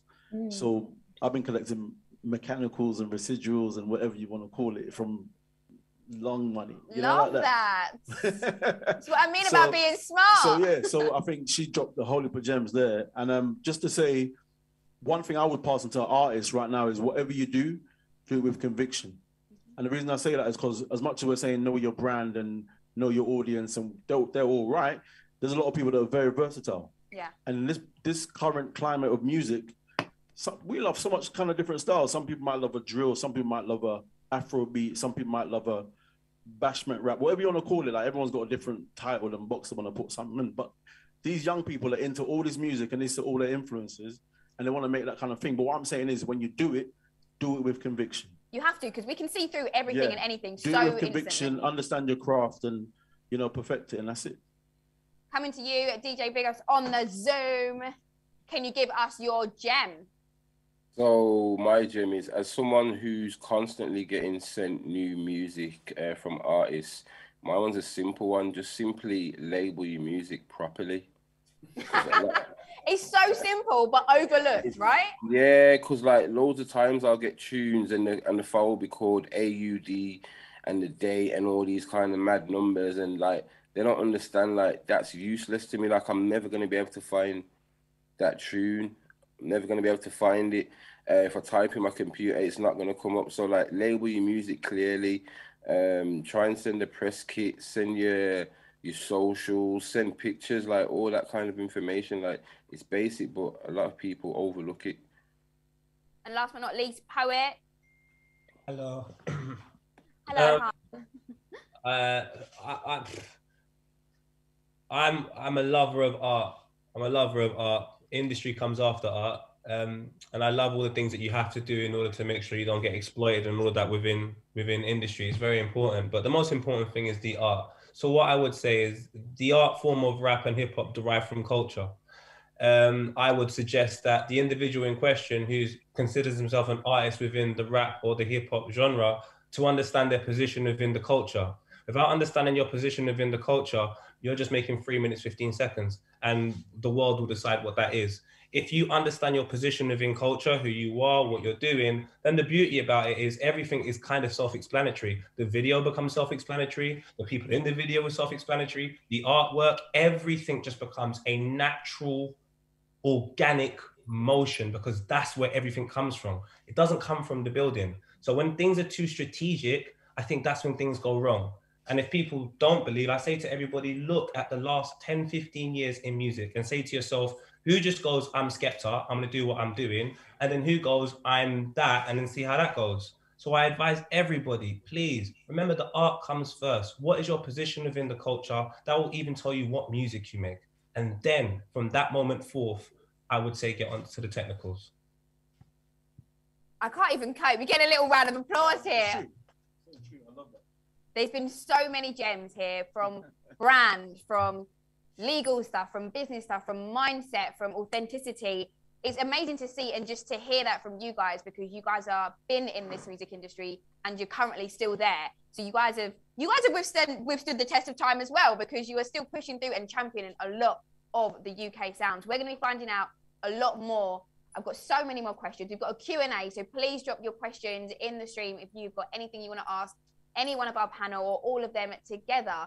I know that I'm going to be handing it over to DJ Longlands very shortly, because we've got another special guest performance. And of course, he's going to be running some tunes and finding out all about them. DJ Longers, are we nearly ready? How are we feeling about this? Because another performance is, I think it's what we need right about now to keep the vibes up. I was in sleep mode just then. Sorry. Yeah, we're ready. We're ready, darling. We're ready. We're ready to go. We're ready to go. You better not be sleeping on me. Never, darling. Never. So we're back. My name is DJ Longers, as well as you know, and I know they be dropping some gems on you right there for the panelists. Like, this is the rise of UK rap. And the UK rap scene is very special nowadays because the rap scene is at a place where it's never been before. Not just the rap scene, the whole UK music scene is at a place where it's never been before, and it is breaking barriers, breaking ground, and is bigger than it's ever been at any other time. So we're going to play one song, and then we're going to go and bring another artist back onto the stage. Put me on the D boy. Access I wanna all fuck areas. your freaky AAA in the shit, boy. music industry. Put me on your bet list. Bad girl, so we thought you could arrest this. Match me like we in a game of Tetris. Fuck that, I'm the realest and the bestest. Take the thingy out the boot. Gotta run, put the thingy in my shit. I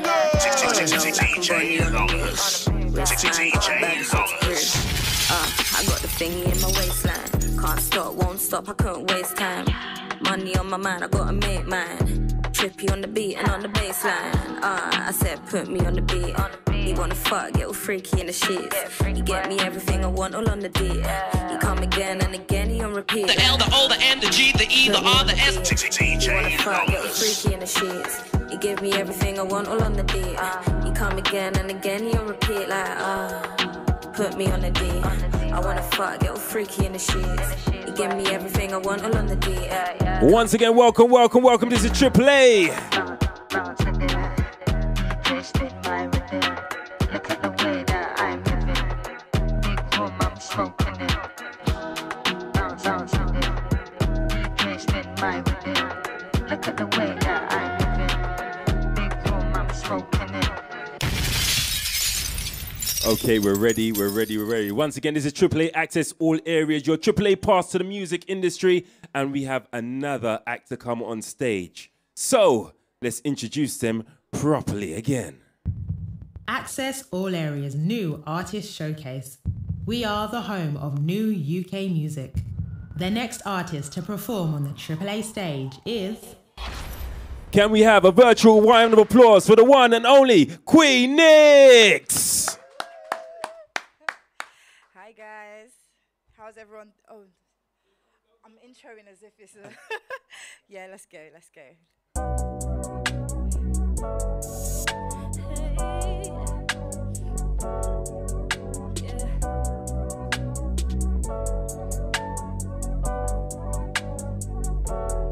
Only do it for the family. I've been joking weak to my knees. Tryna take what's mine. I don't fear if you bleed.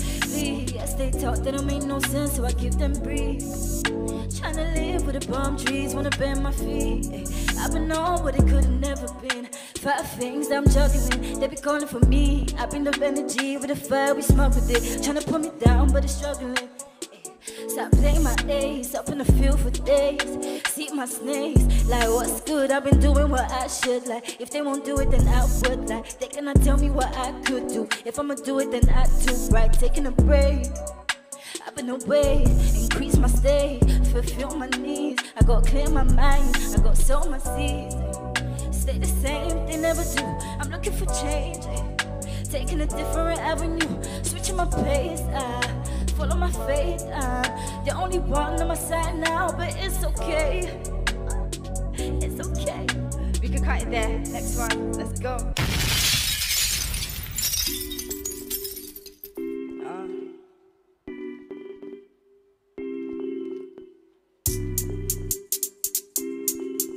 Queen, right? Yo, mind over matter. But I need more food on my platter. I'm frying up bits like sausage and batter. Every time I spray, they scatter. Can't lessen my value, I'll give my time for the right price. Bring out the fork for the right slice. Right now I'm doing shit on my own device. Don't know about friends, can they change every minute like headlights? No, I ain't stopping for the red lights. Right now I'm just trying to get my head right. From a different walk of life, so you know I'm in a different class. Give it to a Moscow flows come to you tough, they ain't got no chance. If a bitch back up, I'll bring out the dog from the DEN. Yeah, it's my time, big BEN. No, they can't fuck in my PEN. If I gotta change nothing to something, don't tell me about stopping for nothing.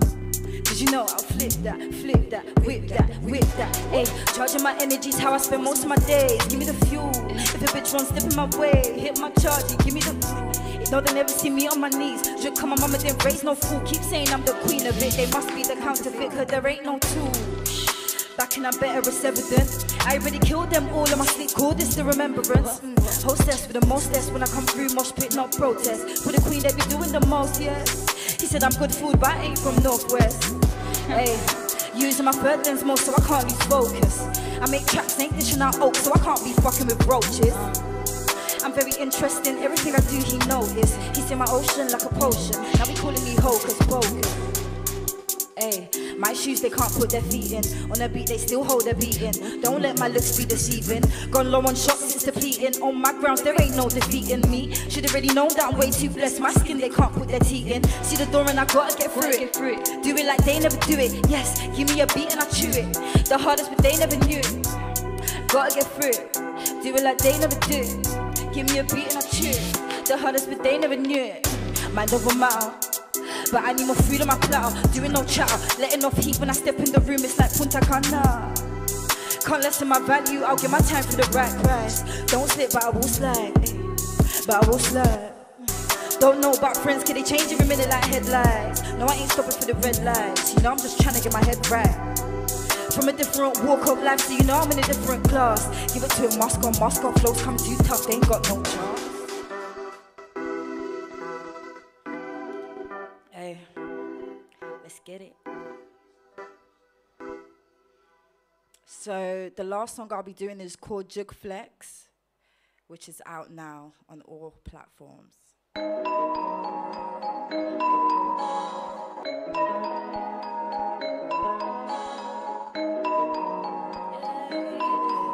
Jug flex, but it's unlikely. There's no one like me. Jug flex, walking away my shit up. Don't need a protege. Jug flex, but it's unlikely. There's no one like me. Jug flex, walking away my shit up. Don't need a protege. It's a new bitch to an OG. One shot ain't nothing to a full clip if you ain't accurate. Tryna make the money backflip. Yeah, I do this shit with no practice. Heavyweight, no sumo. Yeah, the body a workshop like a cactus. Never overhyped like an athlete. Yeah, they know something I did. Didn't trap no nigga, I came from the trap. Know you wanna love me, nigga, but don't hold your breath back. Yeah, don't need a setback. Take off like a jetpack. They know who the best is. Yeah, they can't dispute that I'm irregular. When I'm in the room, check the temperature. Yeah, I've been through the storm, know you wouldn't know what to do. Now I'm in a different time, no it ain't free, gotta make a check. Always doing my best, lay the game down to rest. Now bitch, that's the manifest. Manifest that jug flex. But it's unlikely, there's no one like me. Jug flex, walking away my shit up. Don't need a protege. Flex, but it's unlikely. There's no one like me. Jug flex, walking away my shit up. Don't need a protege. Right.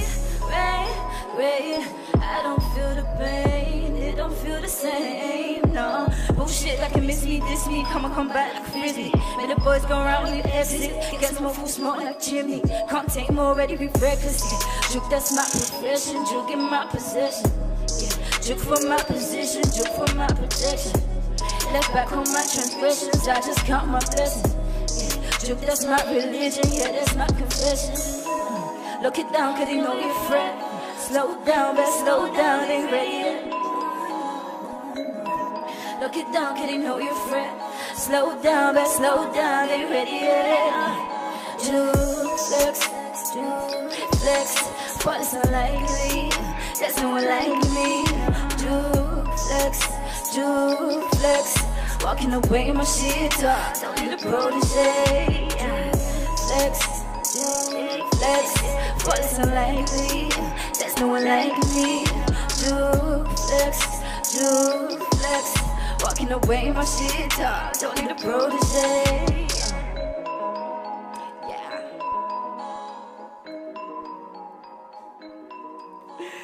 Thank you, everybody. Queen and for everyone Mix. watching, thank you. Come here, love. Come on, let's have a conversation, love. How you doing? I'm doing good. Yeah? I'm doing good. You went up there and did your thing real nice. Thank you. I know he's a bit nervous a little earlier on. Yeah. So hold on. Now, what I like that you gave us a little while ago, it was different from what we've had already. Yeah. Melodic rap. Now, where's your inspiration come from when it comes to the melodic rap side of things? So the melodic rap, I would say, I would probably say Drake. Okay. Probably it inspires that, you know, that side of my Yes. music, I would say. Definitely Tory Lanez as well. Yeah. Yeah. That's what my And inspiration. now, one of your songs, like, I've never actually heard the word before. What is a juke flex? Oh, so jug is like slang term for work. Okay. Yeah, so jug just basically like jug, hustle. Yeah, you're on That's your what work it means, flex. basically. Jealous. Hustle and Okay, flex, okay. So work hold and on. flex. Is that like a, because you're from North London, right? Yeah. So is that like a North London thing, or is it just a word that actually most people use as a hustle flex? Yeah, I don't think it's a North London. I think it's a London slang. It's Okay. just, I think it's an American slang actually. Oh, okay. But we brought it over here, so it's not actually from Tottenham. Yeah. So or North London, yeah, but yeah, it's a slang that we use in London. Wicked, wicked. So like your rise up in the game. Tell us how you came into the game. So I started writing music when I was like 11 years old. Okay. I recorded, and I just kept writing. I recorded my first song when I was like 14. You know, my dad's a DJ as well, so I've always Okay. kind of grew up around the whole music, you know, being in my Side of thing. household. Yeah, and I've just kept doing it ever since. I haven't stopped writing and recording ever since then. So when you say you was always like writing and recording from since you was 11, what kind of music was you writing and recording at that time? I started writing rap music. Okay, Yeah. yeah. So I initially started rapping. Yeah. I used to sing like when I was younger in church, but I never really I didn't start my career singing. I started my career rapping basically. Okay. So just writing rap music, like hip hop rap and all that kind of stuff. Yeah. And was you ever one of those people to like kind of rap with an American accent as well, or was you just No, always never. UK, just like, No, yo, no. my name is Queen Mix and I'm from the Bronx and No. Maybe when I sing, yeah, I've got a little accent. outside, but- so singing is kind of different, you know. Yeah, Even but though when you've I got rap, some no. people who do rap or sing with an American accent, Yeah. like, and some people do sing with a UK accent. I find that's slightly different. Yeah. But you know what? I like to hear the UK rap with their mother tongue kind of thing. And where did you get the name Queen Nix from, though? So, I feel like being a queen is just owning yourself and Yes. owning who you are, really. And I feel like that's what I do. So, and Nix is my name. Yeah. So, Queen Nix.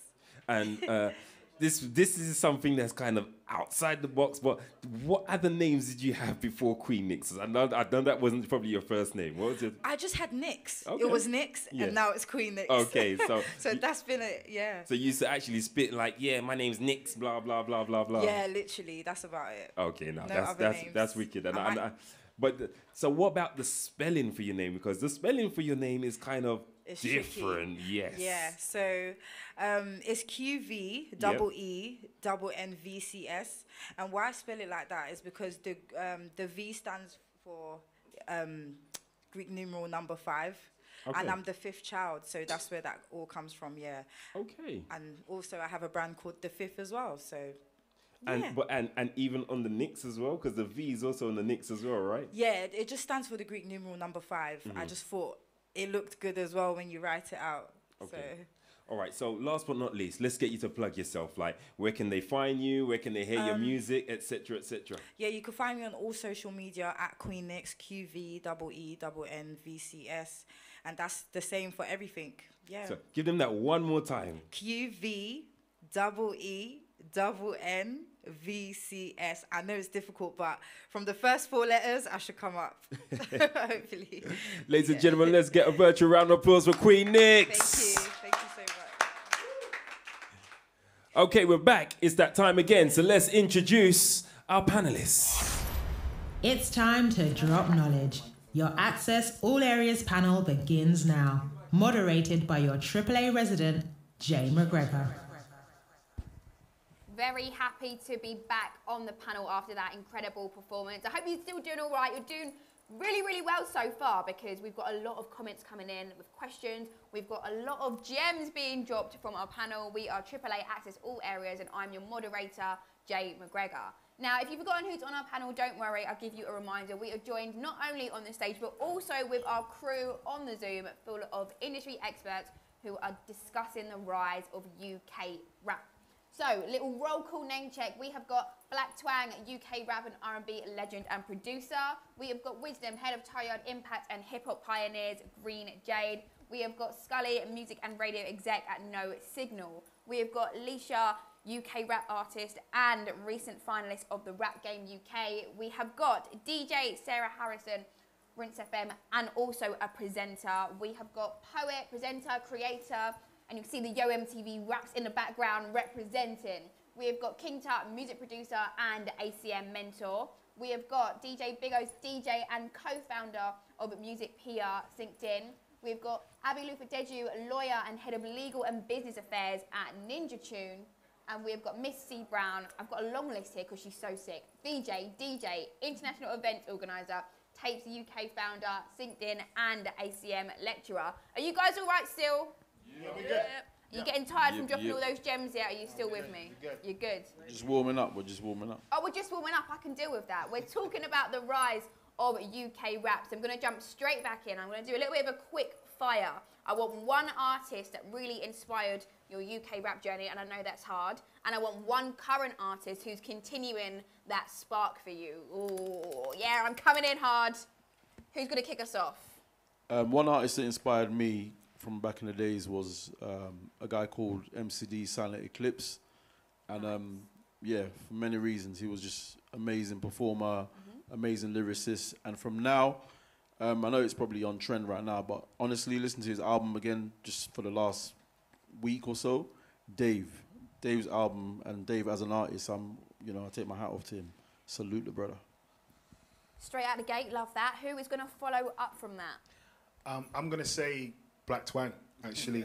Oh, love that. No, seriously, like, Twang was the first of, it felt like, of us out there. Yeah. And I was saying to him earlier about, he had an album and a tune called Kickoff, which came off around the same time as the World Cup, and was the first artist I'd seen connect a song to something that was happening in culture and bring the two together. And I was really inspired by that and how he'd done that and navigated, and also having multiple albums. It wasn't just one. It was, over time, from GCSEs and all sorts of stuff that he had done.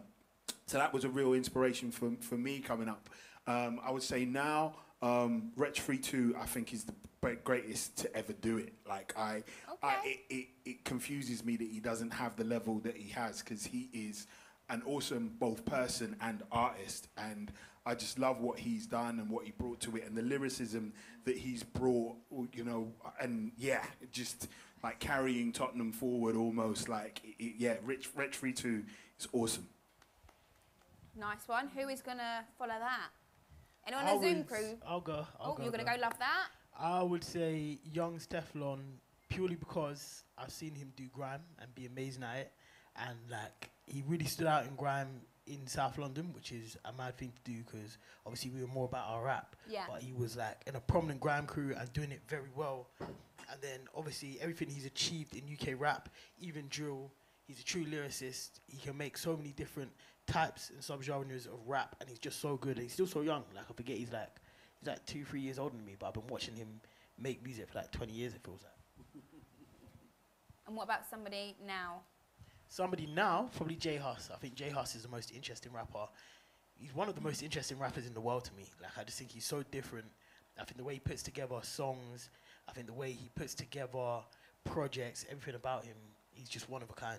Repping for the militarians, yeah? Top militarian, me. On a Zoom crew, please, who have we got? Someone that's inspired you and someone that you're feeling now. MissCBrown, I can see you there. Yes, so I'm going to say someone that's inspired me. I'm going to go with Rodney P, because he was the first person. In fact, London Posse was the first group I remember just sounding regular, sounding like where they came from. And for me, it was mind-blowing to see that, you know, and that really kind of, that had an impact on me, and it made me feel like, even though they weren't from Brum, it was like, gosh, these guys are from the UK. I'm watching them, they're on my TV, and they sound regular. They sound like they're from the UK, so that was a massive thing for me. And I can remember watching the videos like over and over and over and over again on the box. I must have collected up so much money, like dialing up that video. Like, yeah, that was mad. But definitely Rodney P and London Posse. For now, I'm gonna say Millions, because he's done so well. And I remember him from when he was a kid. I know his mum used to rap, so I feel like I've seen his journey. Do you know what I mean? From his mum bringing him out to like all the shows, and little Miggy was always there. So to see what he's actually achieved now, and he's repping the city so hard, and like, just so proud of him, man. So yeah, that's my two. That is really cute. I didn't know about little Miggy, but I do now. I think we all might drop that one in there. Who is next from our Zoom crew? Poet, you there? Yeah, might as well. I'm mad territorial, so I'm gonna go with someone from like Tottenham North, but I'll go with like Gets from East, because he's like one of the first people I saw do a freestyle, and I had just smashed up my living room. I completely ruined it. The energy from a Risky Roads to freestyle just didn't make any sense to me. I thought it was absolutely incredible. Just his last album for me is one of the best UK projects to ever come out. His last album is incredible. And today, the person I'm going to say that I really, really love, they don't bring out music too frequently, they're quite scarce with it, but they're such a left person in their community. He's Jesse James Solomon. I absolutely love him. And he had like a Strata mixtape that came out like 2 years ago, or EP. It's like 4 or 5 tracks long. But just the way he sees his community, he's from the same hood as like Suspect, and you can listen to Suspect's music, high energy, and Jesse James is from the same block, but the way he perceives it is mind-blowing to me. It's absolutely incredible. So yeah, Jesse James Solomon. Thank you for those two there. DJBiggoss, who is going to be your two? You know who I'm gonna go with? Sway. Because like, you know, like when he was doing his thing and that, like he, like as a rapper, like there weren't a lot of rappers when he was doing his thing, and like just the vibe that he came with, like it wasn't no gangster rapping. It was appealing. It was a breath of fresh air. He's one of the first artists as well that I interviewed as well. So yeah, I definitely say like Sway, man, because he turned the place upside down. And what about someone now? I would have went with Millions for the same reason as C, because I remember him being like a little kid, and like me coming from work, going straight to studio, and he'd just be there in the studio, just sitting down in his school uniform. So I would have gone with him, but I'm gonna go with JK, because like right now, like what he's doing for the city, like he's Mr. Birmingham, you know what I mean? And like we have a lot of artists, but he's the one that can bring everyone together, like especially like the other day he had his birthday party, and he's just bringing everyone together in the city. Like it's amazing. So, and he's doing great stuff as well. So yeah, I'm gonna go with JK. See, very nice ones there. Abby, I'm coming to you next. Yeah, it's a bit of a sticky one still. It is for you. I don't want to get you in trouble, you know. Very sticky. I would say Skepta. You know, and that's me being biased because, you know, he did give me my first chance in the music industry before I went to university and everything like that. And he's been so consistent over the years, and he's been a big inspiration. And, you know, he's done everything he said he would do. And it's just been mind-blowing to see the levels of that. It's a bit tricky because the person that I'm thinking of now,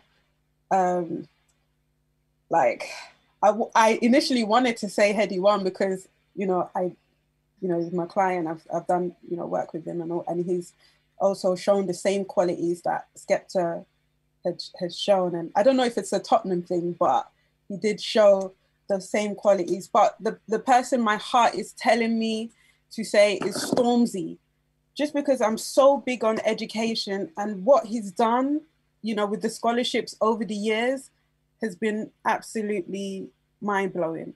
You know, he's done this, like the last 5 years, he started with this, you know, scholarship stuff. And more recently, he's partnered with HSBC to provide scholarships of, you know, 20 people to Cambridge. And, you know, it just shows that he's giving back to his community, you know, and giving back to the Black community as well, which is a big problem where people do struggle with finances.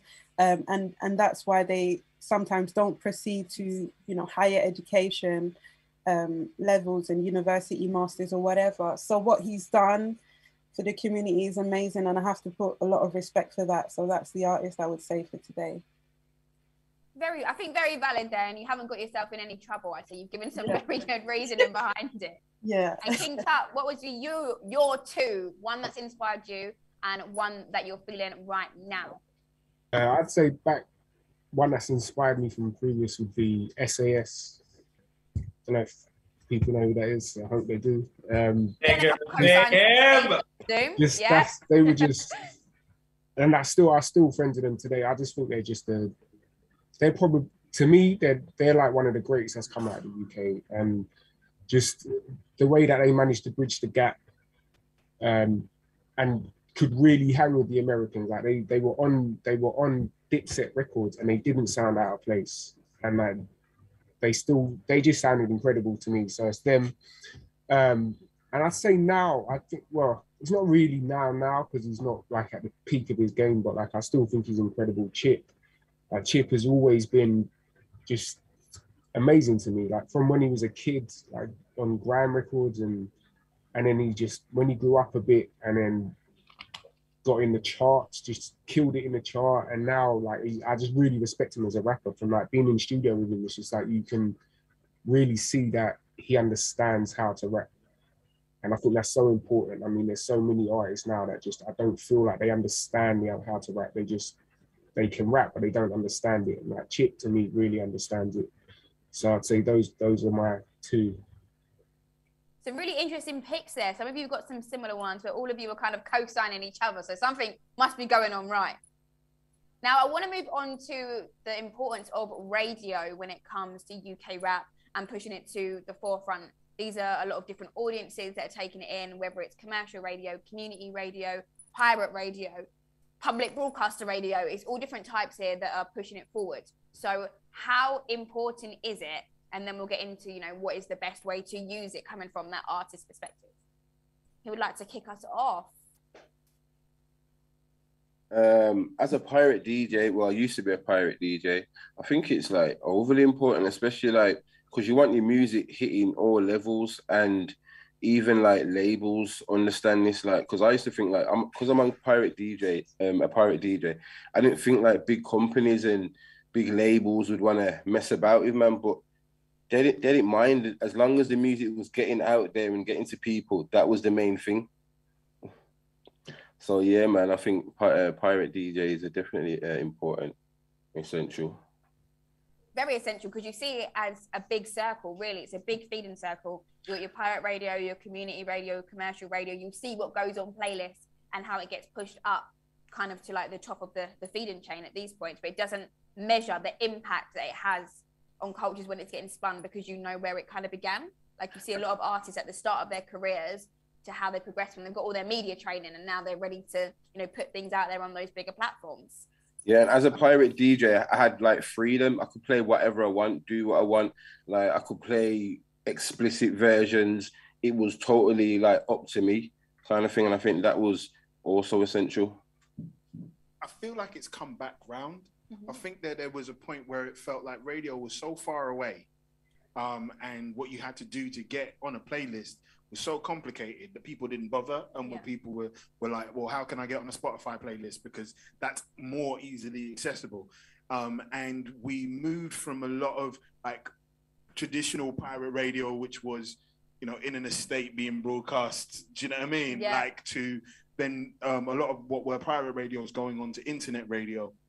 And I think, again, someone mentioned before, I think Scully was saying about knowing your audience. And sometimes I think in talking to a lot of younger artists, they forget radio a little bit. And I think but we're now with like No Signal, it's become much more of a conversation, and people seeing how you progress from local radio stations up to, like you say, public broadcasting, then onto places like KISS, and then needing to be that progression in the public domain. And it's not just about your streaming on Spotify, to be able to build an audience for people to get to know you and grow with you. So I think the radio has become, again, I'd say going back for me, it was such a fight to get on radio. Yeah. Like I got onto Choice because 279. 279 wouldn't play our stuff. So he had a competition called 60 Seconds of Fame. Yeah. So what you had to do is you had to ring up, rap for 60 seconds against another MC, and whoever won 4 weeks in a row got to come on the show. 4 weeks in a row just to come on the show? Had to win 4 weeks in a row. That's wild. So I went on to 60 Seconds of Fame and battered people for 4 weeks, and that was how I got Green Jade on radio. Yeah, that's what.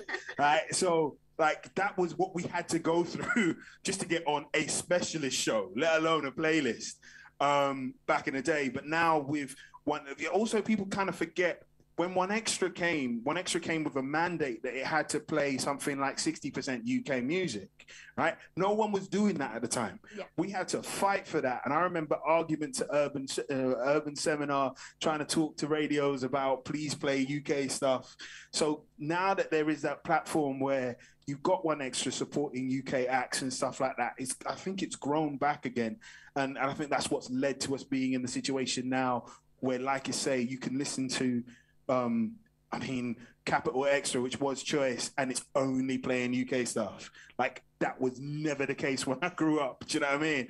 So there's been some real great strides forward in that, and what that's done for the culture.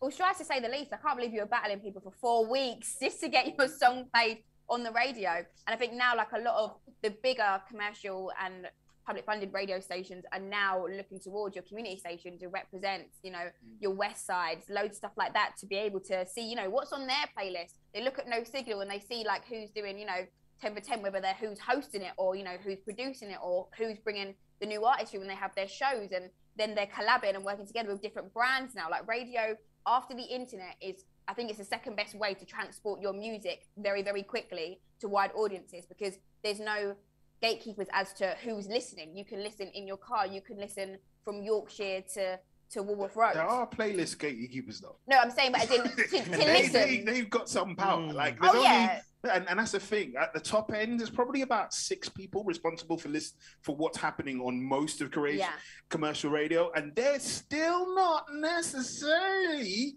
the easiest people to get past. And I think that is the discouraging thing about when you start talking about you know, your mainstream radio stations and stuff like that, because it doesn't always feel possible. It feels very reactive sometimes. It's like something's blown up on TikTok or something's blown up somewhere else. Now that it's a big thing, now we're going to jump on it, and like not always championing new artists coming forward. And that sometimes, I do understand the commercial restraints of things, but that's sometimes a struggle. This is an interesting topic for me because I see it from like 3 different perspectives, because I've obviously worked within radios at the BBC. I used to be part of the music team and go to these playlist meetings, but at the same time, my day job, I'm a presenter obviously, so I play music, I broadcast music, I DJ music to people and select tunes, but my day job is as a commercial stream manager, specialist commercial stream manager. So basically I looked after black music at EMI and how it's streamed and working on getting it on playlists. And I feel like it seems like 2 opposing jobs, like stream versus radio playlists, but they work very differently. They aim to serve 2 different things. And the important thing for me, and the reason why I say that, is because without radio, there's no contextualization. So without a presenter, there is nobody who can break down the music, introduce it to you, tell you why it's important to them, and in turn, you might see something about it that's important to you. And I feel like this transports and sells music much more than people know. Like, it's great when I find a cool song on my Spotify release radar, but more often than not, I'll just put it on and the algorithm will show me some cool stuff and then loads of stuff I don't want to hear. And then I might like it, but I won't think about it. But growing up, I used to listen to Zane Lowe every night because I like loads of music, right? I literally like everything. And it was sick to hear hours of a guy who would just rattle on about anything, any genre of music, but he was like, this is why it's sick.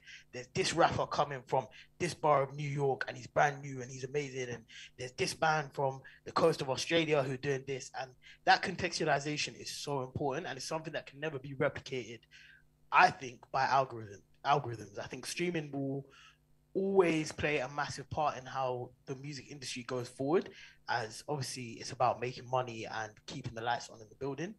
But radio will always be the part that introduces the music and gives it a story, and we like to invest in stories. And just to wrap up very quick, I remember sitting on a music team meeting and there was a song, I don't want to name the artist in the song, but it's a really nice, like, gospel-y sounding song with a rap feature.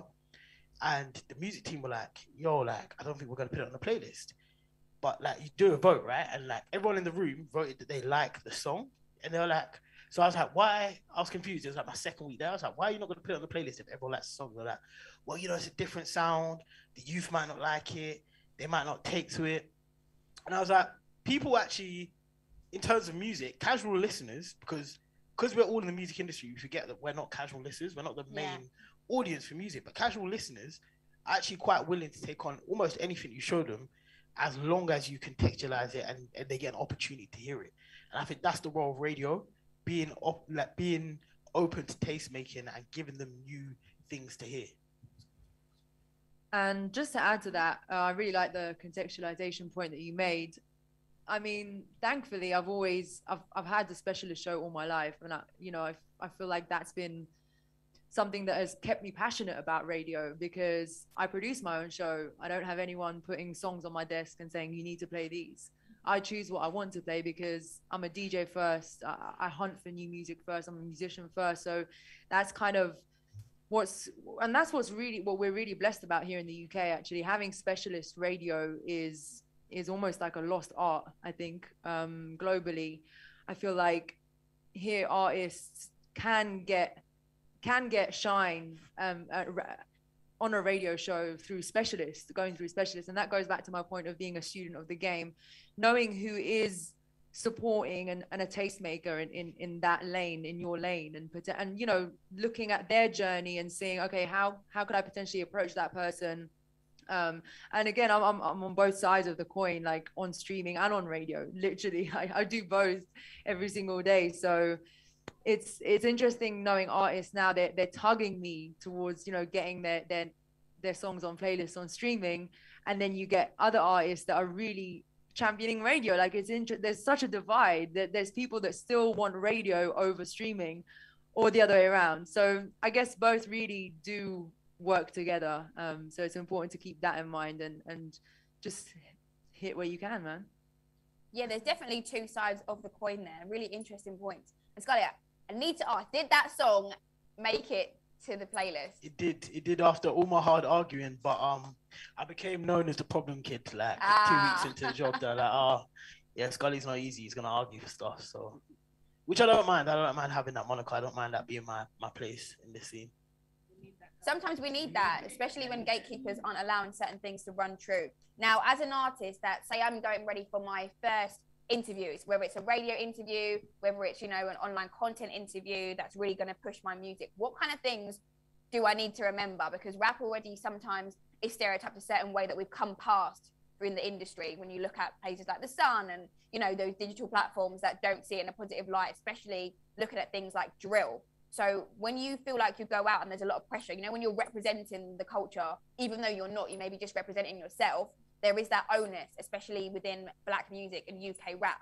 So what advice would you give when you are putting yourself in those situations to promote your music? It's a hard one. It's like going on Love Island and being the If you only ask black me again, person there. You know that you're not representing for every black person in the community, but you kind of are. You are. You know, you've been on a TV show, Lesia. Like, do you feel like you was representing not only like your area, but female rappers? Yeah, I did get, whilst I was on Rap Game, I got loads of DMs from women that are trying to like get into the rap industry and saying like me being up there is just making them want to go hard, making them see that they can do it. So it was really nice to kind of go up there and feel like I was inspiring people. It didn't feel like, you know, I was speaking for all female rappers or anything like that, but it just felt like people were inspired to see me up there on that platform. So that was a really good feeling for me, to be honest. Yeah. And you definitely had to use that platform to your advantage, because there's some artists that don't even like doing radio interviews. Yeah, no, I think the first radio interview I did was pretty scary. I was scared to do it because I just was out of my depth. I didn't know. I just released a tune. I didn't know what kind of questions they were going to ask me. But I just went there and I was just myself. You know, I just answered the questions, kept it me, and that's how I got through it. I just stayed as myself. You know, I didn't try and be something I wasn't. I kind of want to flip the question and say, what would make an artist feel comfortable, do you think, when they walk into a radio broadcasting studio or Zoom, if people have been doing that? Yeah, for me, it's the energy when you walk in and there's like that rapport before you even get in. Because I've had like some awkward interviews where the vibe, we're just not bouncing off each other because the rapport is just not there. So yeah, just creating a vibe.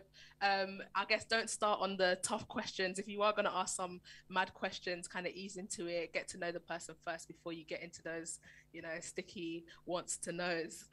I like the rapport topic because some of the best interviews I've had is when the artist on the other side of the mic is, as I said earlier, is human, right? Because you're an artist, you're your brand, you carry your brand everywhere you go, but you're also talking to a human. So I think that building that rapport is really important. Like, you're not sitting down to do a job interview. Like, you're sitting down to hopefully be able to carry your voice and allow that presenter to continue that energy when you leave the room. Like, and they can continue to tell your story when that artist leaves the room. I think artists should remember when they're doing interviews, they're pitching themselves to people who might not know them. Yeah. And like, I don't want to make it so transactional and so like, oh, you're going there to do a job, but you are.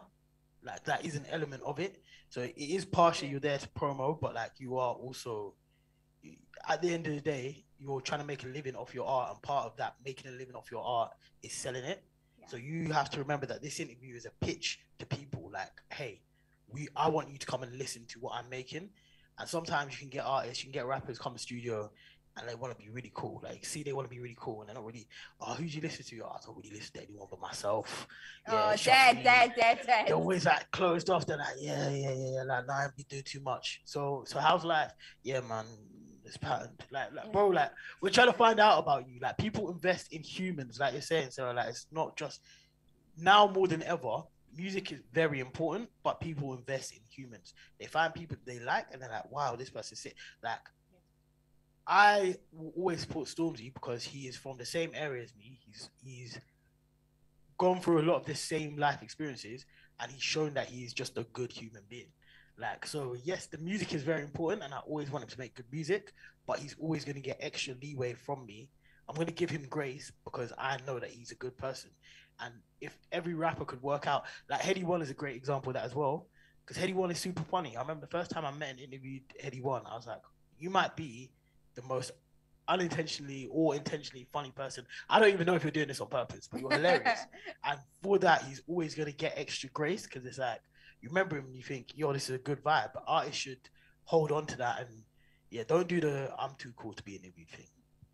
Do you know, I was going to just say, I think, like, it kind of goes two ways, really and truly. Like, if you're a presenter or you're a presenter interviewing an artist, like you said, it's like a job interview. And if you're interviewing somebody as someone you want to employ, you would have read their CV, right? So I think it's important that the actual presenter does a bit of research about the artist, so they can then, you know what I mean, like, drive a conversation. So as much as they might be trying to be cool, like, yeah, man, I don't really listen to nothing, but you could then draw on his CV based on what you've researched already. You see what I'm saying? So I feel like it goes two ways. I mean, my relationship with radio is kind of mixed, to be honest with you. Like, on one hand, I love it because it broke me as an artist back when we was trying to get on the radio. Because as Wisdom said earlier, you know, you had DJs and UK DJs, you know, they had 3-hour shows and they only saved the last 15 minutes of that whole set between 9 and midnight for UK rap. Like, ridiculous. That was pathetic. Do you know what I'm trying to say? So in a way, we couldn't go on the radio and be like, bruh, yeah, because you've got literally, that is your time. As Eminem said, you only get one shot. You're not miss your chance to blow. You get what I'm saying? So in a way, I feel like my relationship with radio is very mixed. On one hand, I love it, and on the other hand, I kind of hate it on the strength of some of the other things you talked about with the playlist thing, where my records probably got presented to be playlisted, but they won't play it because it's like, well, we've already got that kind of record already, or we've got that kind of ticking boxes. Yeah, so in a way, and that was why internet kind of became such a big thing, where people bypassed radio at one point and literally said, you know what, we're gonna go directly to our audience via SoundCloud, via YouTube, via whatever medium it was. And I think, yeah, radio's back now, but you know, that's my relationship with it. It's kind of mixed. I think going on to the point that you were making before, I think there is a difference between artists going onto radios or for interviews with in sympathetic areas and being on Good Morning Britain. Like, those are two very, very, very different things. And like Scully said, I think if you're going onto a sympathetic, you're going there to engage with your audience, engage with the artist, engage with the radio station, and show your personality to it. I think back in the day, I remember specifically Dizzy Rascal on Jeremy Paxman when Obama was on, and it was the worst interview you could ever. That was wild, right?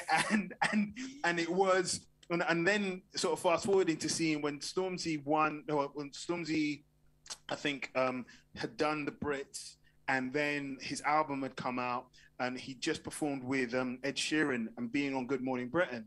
Like, you were watching Good Morning Britain presenters trying to engage with hip hop and struggling, but he carried it really well. He presented himself as Stormzy does, and that opened him up to the rest of that world, to be able to engage in that world. And I think we do have to understand that that is a world.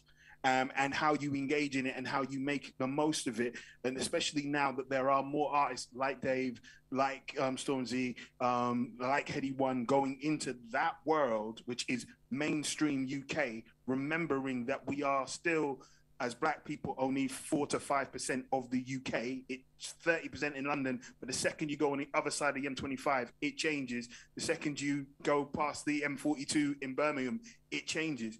So you have to understand how you connect. There's a different way that you need to be able to connect with an audience out there that don't necessarily have your cultural understanding of things. And that, if you want to get to those kind of Stormzy, Dave areas, you've got to work out how you operate with that media, because that is a huge audience, but not necessarily sympathetic and doesn't necessarily understand where you're coming from. So it's on you to be able to communicate who you are and what you're about to that audience. And I think that's a challenge, but it's something that can be done. Anyone else like to add to that? Yeah, can I just say quickly, just wanted to make a point basically about the pirate radio side of things. For example, Biggoss has been on pirate radio for years in Brum, and obviously around us, we're surrounded by artists from Brum all the time. So he plays a lot of artists from Brum. He has like a totally different set of ears that someone, say, on One Extra is gonna have, and he's playing like different music as well. So I think that it's really important for artists to definitely remember that within these other areas outside of London, there are different audiences connected to different people and different artists as well. So it's really important to just try and tap into that.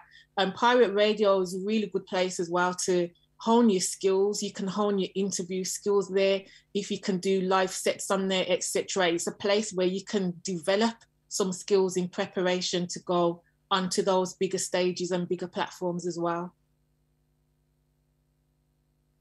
Very true. We are going to get into a Q&A. We've got some questions that have been sent in by our audience watching.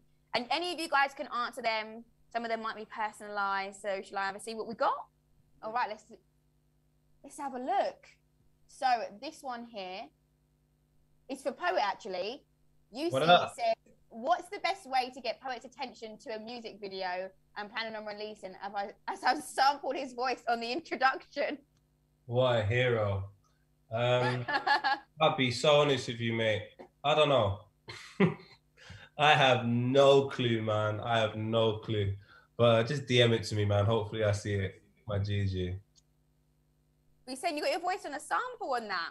Yeah, but I'm wavy. I don't blame him. I would do it to me if it wasn't me as well. I'll sample my voice. That's the kind of energy you need. If you're not going to believe in your own source, then who will? Next question is, how can rappers use social media to their advantage? Is it about making music for TikTok?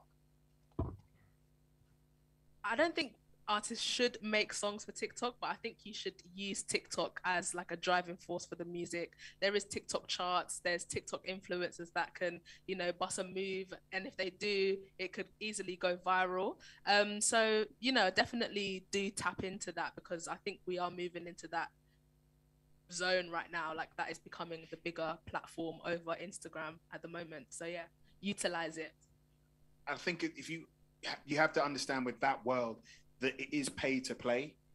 Yes, some things do organically pick up, but often it isn't as organic as people think that it is. So put that budget in within it. I don't think a tune like what you know about Rolling Down in the Deep, I can't remember the name of the actual song, right? I don't think that would have popped and be playing on Kiss if it wasn't for TikTok. Yeah. And I think so it's definitely understanding that you need to be paying for posts to be promoted on things like Instagram. Actually, TikTok actually has a list that it sends out. I don't know how you get hold of it. I've been told about it recently, where they have a list of hashtags that they're going to be promoting each month. So if you actually can find that list and you have something that works with the hashtag, that can push you up as well. But obviously social media is an amazing platform, but as I said, to cut through, your brand has to be strong and it has to link back to something that you're doing. It can't just be, I'm going to put a random post up that means nothing in the hope that that's going to be successful. You need it to link with you. Otherwise, you can have something that blows up and you've got nothing to support it afterwards. If you look at something like My Yay is Different to Your Yay, like, which was huge 4 years or 3-4 years ago. Yeah, that track with Osh, yeah. Yeah, right? I don't think that there was much to come back with that, because it actually happened as an accident. So you need to be able to think that if, you know, we're either building this thing on social media for it to then grow into something else, or have some sort of backups in case something blows up. Because even if you think back to Tiny Temper, what was the first song of his?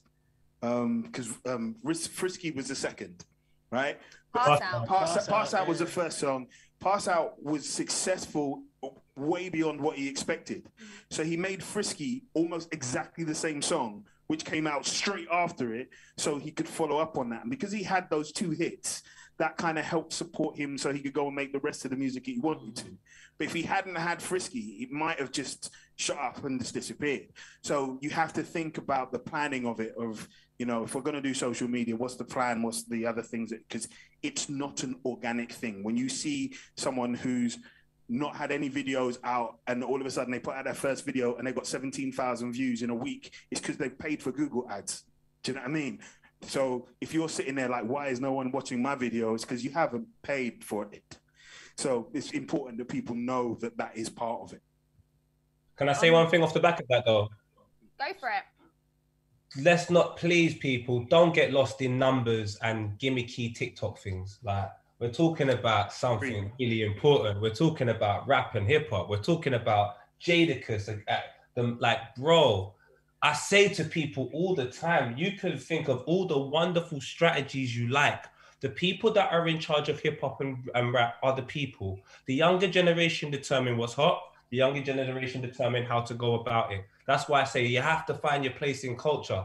The moment it gets too wrapped up in you can't monetize. Look, if you get 50,000 views and you don't know who your audience is, that's 50,000 views of people spread so far apart, bro, that could potentially ruin your whole brand. If you got 50,000 views of people in a particular area that do a particular type of thing, that means everything you do, they will understand. You won't have to do a million interviews to explain yourself and all of that. And I'm just more with the stick with the core, like Scully was saying, and don't get lost in that, especially if you're a younger rapper. If you're a younger rapper, you don't even know who the hell you are in life, and you're going to get wrapped up in a million different opinions of loads of different cultures about something so like, I don't know, so specific. It's rap and hip hop, do you know what I mean? So I'm with the sentiment of Scully, man. Make sure you understand the audience that you're speaking to, because it will allow you to know what type of behavior patterns are good for you and are bad for you. Like I said, if I see Jadakiss doing some corny stuff, like Dipset were doing, I'm not with it. Like, what are you doing, bro? Like, you're from a real place. This music is from a very real place. Like drill, it's from the streets. Man can't get lost in numbers and... Man, no. So, saying that though, I understand hip hop is from a real place, but a lot of these rappers aren't though. Then they should stay authentic and true to themselves. And that's the most important thing, understanding where you stay in culture. If you do all of that, fair enough, but you'll have no longevity. Some of the musicians we spoke about today, God bless them, they have no longevity because hip hop and rap plays different roles to pop and stuff like that. It has to be part of something. And all the position you are in culture, then everything's easy for you. If Popcorn didn't know what position he had to play in the culture of Jamaica, his career wouldn't, but he knows it because he's so embedded in the culture. He'll just big up Vybz Kartel on a normal because he understands the history of it. So half of the things he has to do, he probably knows already.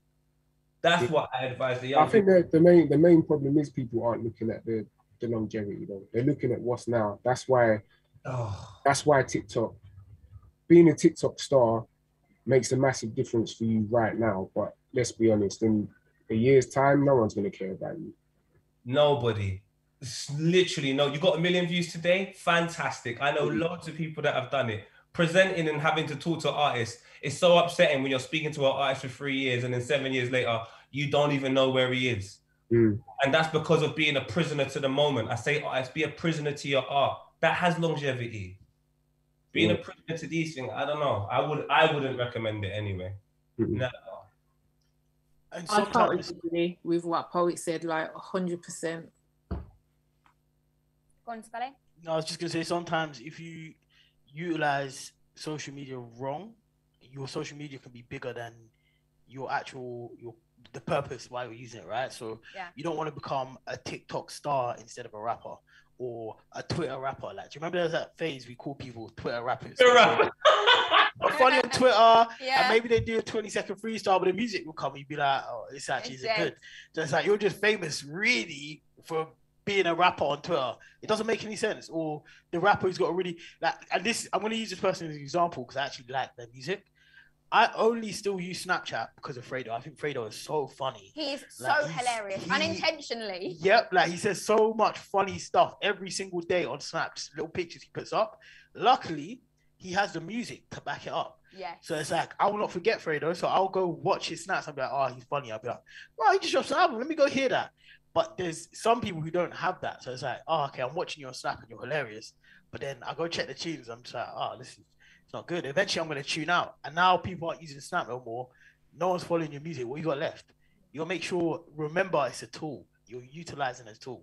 It's a big tool because you can also get yourself in trouble. And, you know, this cancel culture is rife, especially during this day and age. You have to be careful what you're saying. You know, people aren't shy to dig away up your old tweets and all of that kind of stuff and just land you in hot water. And even that, Fredo's a great example. I will watch his funny content that he's not trying to be funny, like when he tells me he's a businessman, darling. And then when he's feeding his baby, telling her to stop crying on the live, you know, what's she doing? And she can't even speak. And then I'll go and check out his album and it will validate that human side that you mentioned, you know, just being human and being able to connect with someone. So it's really interesting to hear your thoughts on using social media, but also not getting caught up and lost in the source of that. Now, I've got a couple more questions before I hand over back to DJ Longers because we have got another performance and we're coming to the end of our panel. Aaron says, for me, being an EDM producer, I have a background with dance music and noticed a fuse with UK rap and electronica back in 2008, 2009. And now it's gotten bigger with EDM and in trap.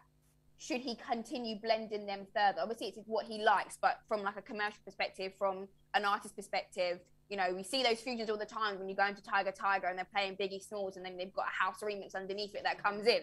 You know, So what are your thoughts on that?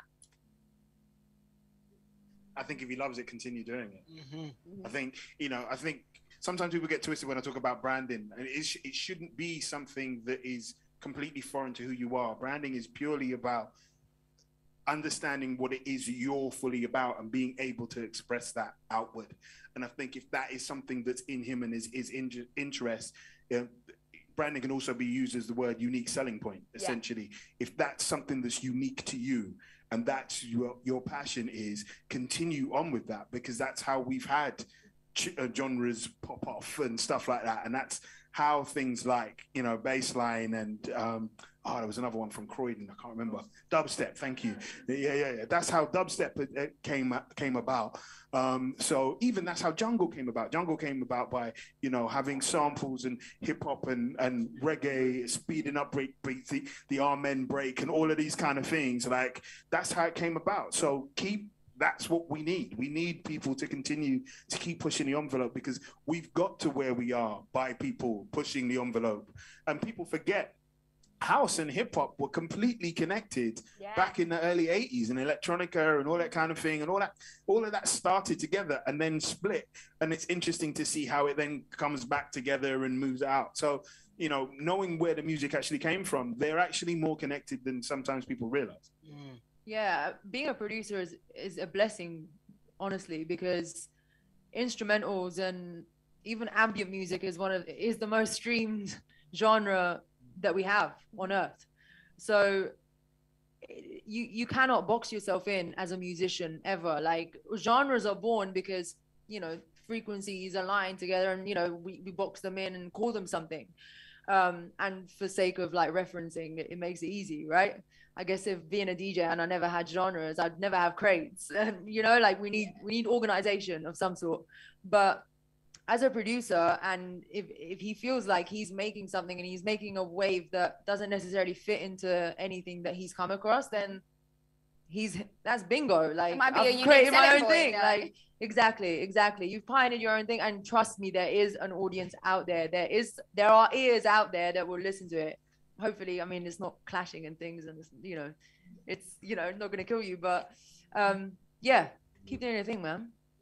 I've got my last question here from Simone that says, are there any radios or venues to check out that are promoting and pushing underground artists from the UK rap and hip hop scene? So any guys that you've come across, any places that you can say, yep, they're really championing it?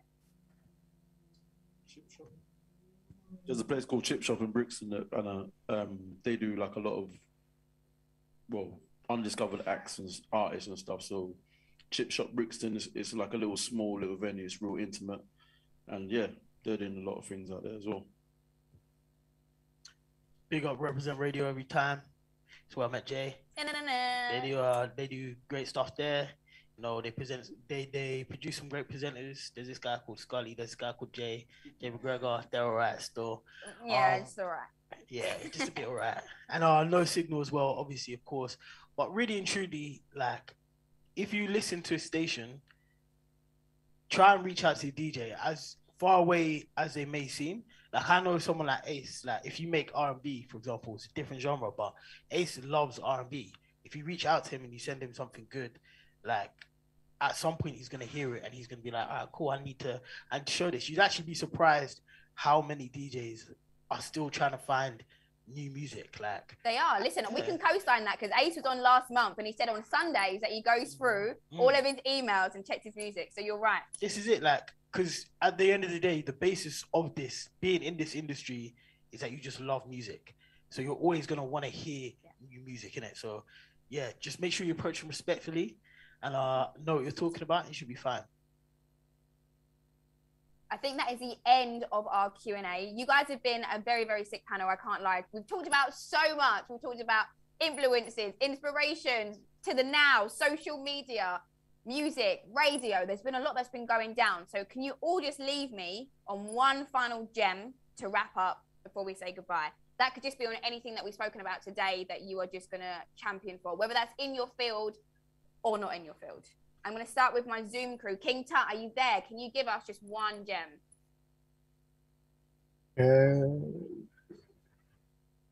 Make the music you love. That's it. Make the music you love. Okay, very important. And what are your socials? If people want to get into contact you, get some advice, yada, yada, yada, how can we stay up to date? It's KingTut_TC on all of them, I think. Yeah, KingTut_TC. KingTut_TC. MissCBrown, what would be your gem and how can we stay in contact with you? So I'm going to go back to what I said earlier, just be your authentic self. And on Instagram at Syncedin UK, so SYNCDIN UK. Lesia, I'm coming to you next. I'm going to say don't forget your why, don't forget why you started doing it and why you love it in the first place. And socials, is it me? Lesia Land, that's LESIALAND on Instagram and everywhere else. Black Tray, I'm coming to you. Just keep it real, man. I know it's at night, it's cliche, but keep it real, man. Keep it as real to yourself as possible. As far as social media goes, Black Twang, BLAKTWANG on Twitter and official Black Twang on Insta. Thank you. Abby, over to you, my lovely. Yeah, I would just say that all the artists should register their music, you know, PRS, PPL, MCPS, and to think about exploitation and synchronization for ways of making income from their music. And with regards to that, you don't have to be popular to put your music on a TV show or Netflix or whatever. So, you know, just have a think about that. And there's some really good money in synchronization, but they don't touch unregistered music. So, you know, it goes hand in hand. So yeah, that's my point. My socials, you can find me on Instagram. It's Abby Lafadeju, just my name. That's my social. And if you don't register your music by the end of this live stream, then I don't know for you. I don't know how many times Abby can say it respectfully. Yeah. You're going to stop your own bag. Yeah, lucky you can backdate it, but that's just for, you know, it's not for too long. So just to register it, just to save any complications. Yeah. DJBiggoss, are you still there? Can you I'm give here, us your gem and your socials? My gem is, remember you're dealing with people, so manners. Like, I was always told, like, manners will take you anywhere. So, yeah, just have manners when you're dealing with people because, yeah, man, that's my gem. It has to be. My dad would always say, with manners and respect. Yeah. That's it. And your socials? DJBiggoss on everything. DJBiggoss on Twitter and Instagram. Wisdom, coming to you. I would say lyricism lasts. I think what we've seen from Jadakiss this week, some of them rhymes are from 20 years ago. And I think that as MCs, just bringing it back to the music, have lyrics, like have something that people can go, ooh, to. Like I that's what I feel, regardless. If you could take the beat away and you can spit that and you still make me go, ah, that was hard. That's what I think is an encouragement for people in the future. On my my socials are mainly on Instagram, so I'm Tileyard Impact or Father Wisdom, which is FARDAWIZDOM. Howard, you're up next, my lovely. I would say to everyone that makes rap and hip hop, your life is your album, so stop separating your life and music. And get your business right, otherwise you get bumped. Ain't nobody out here that is trying to get bumped ever. And Scully. Do I have a gem? You lot have stolen all the good gems. I was gonna say be a good person, but Biggoss kind of did that. I was gonna say pay your taxes, but Poet kind of said that would get your business right. So yeah, I guess what is my gem? Align yourself with your purpose, and everything else will fall in line. That's the one. That's what I'm gonna go with. If you find your purpose, everything else will kind of just start to put itself together. And what are your socials? Oh yeah, is that Scully? ISTHAT SCULLY on everything, anywhere. Oh, I had one. Oh, Sarah, how can I forget you? I'm so sorry. It's all right. I know. Yeah, you're overloaded. I'd say in a climate where artists are at such high exposure, they're exposed as not just artists but as people. I'd say be kind to yourself. It can be a very long, disheartening journey. Know what you're getting in for. It's not all fun and games. In reality, you know, you're exposing yourself. So be kind to yourself and look after your mental health. That is so important. You see a lot of the highs on social media. Exactly. You don't always get to see the lows, and everyone has their internal struggles and battles that are going on. So thank you guys for sharing. You guys have been a very, very sick panel. I keep thinking to myself, how are we going to top it month on month? And we do that. So thank you so much for all being really great panelists. Give yourself a little clap. Whether you're here with us in the building at Tileyard or you're on Zoom, you have been doing your thing. And last but not least, before I hand over to DJ Long, as we've still got another performance to go, I need to give a massive shout out to Metro Fest, which is going down tomorrow. There are only a few tickets remaining. I spoke to Bobby V, aka Bobby Valentino, on my show today. What I mean, all the way from the US, they're coming. And isn't it feeling great to be back at our festivals and events and things that are happening? We're going to have a live audience back in here soon. Yes. You guys get you off Zoom. Is anyone else fed up with Zoom? Done. Of course. Listen, if anyone tells me they're on mute again, I'm going to lose it. No, seriously, it's been such a lovely evening so far. And it's not over. DJ Longers, are you ready? Because we've got another performance and you're going to run some tunes at the end. You can get your network on in the comments because that's how we're doing things right now. I'm ready this time. You're ready this time? You're not sleeping on the job? I'm not sleeping on the job. I'm ready. You better not be. Yeah, I'm ready. Bless up, everyone. Bless. Bless up. Big love to everybody on the Zoom and in the building. Thank you so much for being sick. I'm Jay McGregor. I've been your host and moderator. Over to DJ Longers. Thank you, Jay. And we're ready to get our last act onto the stage. I'm going to play one song. Now, this is a song that is quite important to the rise of UK rap, even though it's kind of more on the... he sounds more kind of yardy-ish when he's doing his thing, but the culture of UK rap is very much West Indian based. Do you understand what I'm saying? There's a lot of Cockney and a West Indian side to it. So, who remembers this? Here's another one, and another one, and I keep it rolling on. DJ Longers! DJ Longers! The E, the R, the S. Well, mate, I wouldn't want to be you. Don't let me get serious. I let me drop in my Nike's empty check cap. Don't let me get serious. I want big thing, my have girl, but the cat. Don't let me get serious. I let me drop in my Nike's empty check cap. Don't let me get serious. I want big thing, my have the L, the O, the N, the G, the E, the R, the S. And someone attached road by Zaya show. Yeah. Once again, this has been AAA Access all areas. Big shouts going to all who going down to the big Metro Fest Festival tomorrow. You can catch me there and there DJing alongside big acts like Fat Joe, Bobby V, Fat Man Scoop, Maya, Bobby V. We got a wicked one that's coming down there tomorrow, so make sure you're ready. That's the big festival called Metro Fest tomorrow. I'll be down there along with a host of others. Now, we're going to, our last act onto the stage is going to come down and rip it up. Trust me. I'm glad you guys there sitting there waiting. Next month, which is going to be an all-female special, that is going to be our first live pre-lockdown. Yeah, we've been waiting for it for a long time. You know how weird it is to be talking in front of a camera? How weird it is. It's going to be great to see live people back in front of us and be able to perform properly like we love to. So now, let's bring in our penultimate act. Let's do this. Access all areas new artist showcase.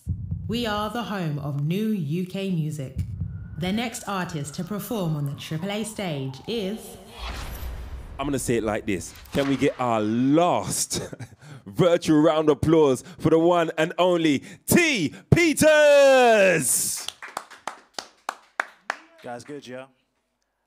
It's me, T. Peters. I'm gonna give you like a little vibe. This is my first tune. I think it's called No Rest, because we don't really sleep. So, let's do it. See me, I'm all about this thing called working season. Cutting out all distractions. And just staying on task. So, this is kind of like my intro song to that vibe. Yeah.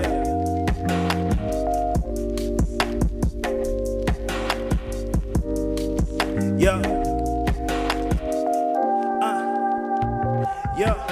I went from anime clips to animator. On stage and I elevate hands like police. Behind my bar, stay calm. I'm like Southside, whether you know me. As a kid with a specs, looking icky as hell, probably sticking out of numb. Cause I keep to myself, never speechless. I felt like I really got to fight or run. Shout out to my grandma. First time that she heard my stanzas at my show said, that's my grandson. To everybody there that she tapped on. Fam, let's camera action. On the day that I left my faction at school. To be one whole of a fraction is cool. To be yourself is so cool. People thought I was a fool. People saw me doing raps. Eman told me I was bad. Money told me I was bad. And O'Diva said I'm bad. Even you will call me bad. But I just worked and worked and worked and worked around. Every doubt I had to learn to be the proudest. I could never be the guy who quit. So after school I practiced every hour. 1,000 hours, head of days and nights. I ain't Archie elevating minds, but I practice like 11 times to right my wrongs. And I write this song in hopes that you will start the grind, be open to sacrifice some nights for you. Fam, there are so many bangers that you have, you know. There are so many bangers that you have. Are you mad? Are you mad? Are you mad? Because this is the thing. When I listen to Working, I can never listen to Working one time through.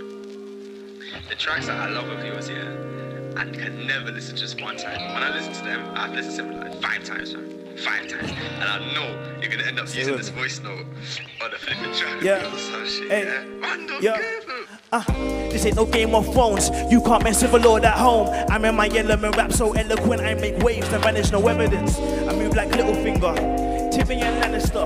Pop out the canister. New face, yeah, I ain't no amateur. This ain't no Game of Thrones. You can't mess with a lord at home. I'm in my element, rap so eloquent. I make waves and vanish, no evidence. I move like Littlefinger, Tyrion Lannister. Pop out the canister. New face, yeah, I ain't no amateur. Ooh, T. Peters, who turned off all his dresses, now his skin is looking lovely. Yeah, man, that was No Rest. Like I said, I'm T. Peters, T-E-E Peters. I'm all about working season.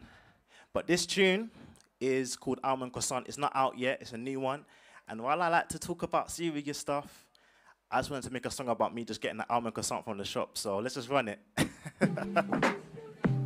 It's a vibes. And if you're at home, I want to hear some A's. If you're not in the room, feel free to communicate with me and be like, hey, you'll hear what I mean in a minute. You know, the almond croissant make me step out the yard, ayy. Every munch is a dance with the almond croissant, gotta take off the mask. Hey, yeah. You know, the almond croissant make me step out the yard, ayy. Every munch is a dance with the almond croissant, gotta take off the mask. Yeah, so something on my tongue is sweet, while I like a plane, see the finish like something on display. That's all mine for the first time, like I got paid at nostalgia love. Okay, let me know when you're out, my love. I need that, even more when you're out of stock. I sleep bad, got me sitting on the couch, just drop. I don't go out a lot, fam. You're never around, you're so rare. Got me thinking like, wow, you don't care. That you're all in my mind, it's not fair, rent free. Make me wanna change diet till I'm gluten free. You know the almond croissant make me step out the yard, ayy. Every munch is a dance with the almond croissant, gotta take off the mask. Yeah, you know the almond croissant make me step out the yard. Every munch is a dance with the almond croissant, gotta take off the mask. Made me wanna smile when the sun shine. Glad that I met you in the Greg's line. Baby, if they want you, I'm a co-sign. But today it feels good that you're all mine, all mine, I'm feeling cheeky in the nighttime, no bunch. And she soft on the teeth, fam, no punch. When she with me, I forget all the old stuff. It's like getting jiggy in the bed with my old love, yeah. No bunch, and she soft on the teeth, fam, no punch. When she with me, I forget all the old stuff. It's like getting jiggy in the bed, come on, yeah. You know the almond croissant make me step out the yard. Every munch is a dance with the almond croissant, gotta take off the mask. Yeah, you know the album, the song make me step out the yard, ayy. Every month is a dance with the album, the song, gotta take off the mask. And you made me wanna smile in the sunshine. Glad that I met you in the Greg's line. Maybe if they want, I'ma co-sign. But today it feels good that you're all mine. Oh, now I wanna smile in the sunshine.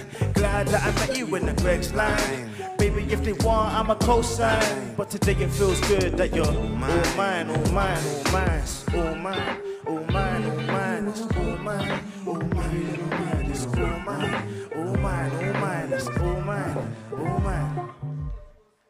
Alright, cool. Final tune. I love the A's, fam. You know what, yeah, if you're at home and you're A'ing, I love you for that, because in this room it was a vibe, so I hope that when this tune comes out, it's still a vibe. Final tune.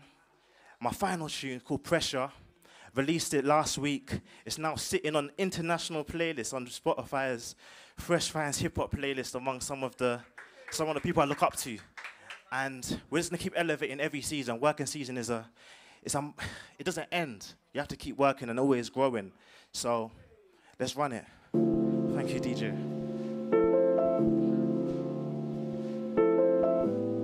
And shout out to my friend Devin on the vocals, man. Pressure, all this pressure on me, hot as fire, feel it burning. Watch me shine like a diamond, watch me shine like gold. Pressure, all this pressure on me, hot as fire, feel it burning. It makes you better, that's what I was told. So, my head's hurting, I've been working these sleep surplus. I see perfect, I see a vision beyond the curtains. Battle inertia, I'm lagging, forget that text on my phone. My boy, I heard you, you said you don't like me, you're always alone. It seems easy to be easy, it's not though. I be sleepy, I breathe weakly, under pressure. I seem free, but I'm knee deep in the planning method. I love what I do, it gives me so much pleasure. More so than love, stress that gets me under weather. And right now I need nothing, just my rest. If you need me, then call me. Never text, I'm D&D, don't speak to me unless, asking so many questions, I don't know what to say. I ain't got all the answers. Come back another day.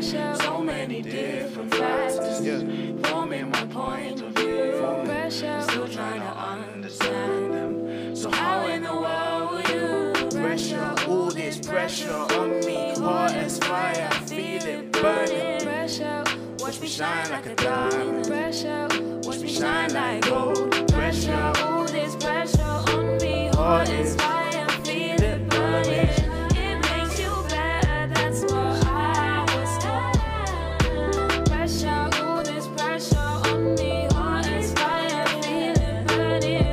It makes you better, that's what I was told. So, I just graduated, now there's pressure for the money. Doing overtime, I won't let me tell my mommy.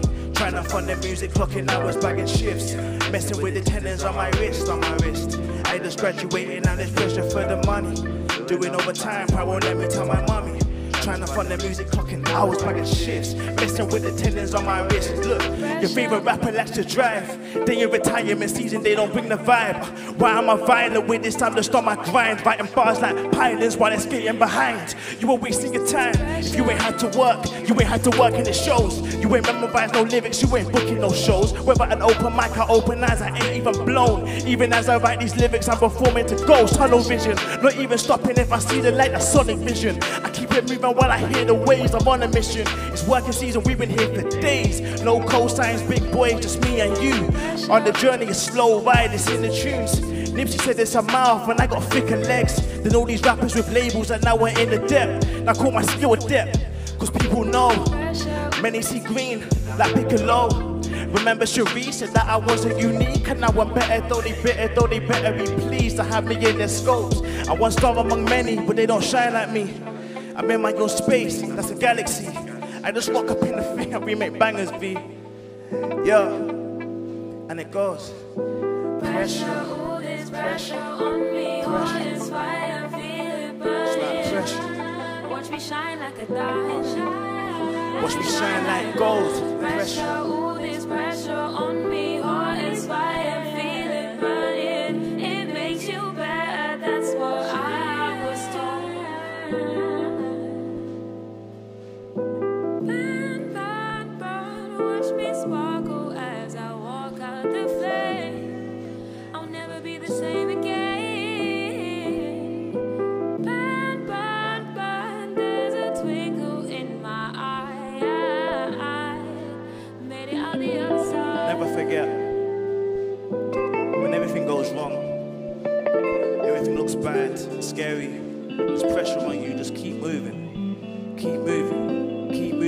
whenever everything's tumbling and looking like a wreck, just keep moving, keep moving, keep moving. What everybody in the panel said today about you just progressing and constantly staying true to the culture, just keep moving, even if nobody tells you that you're doing your thing, just keep moving, because eventually the accolades will stack and stack and stack and stack until you're on top. Do you know what I mean? So just keep moving, keep moving.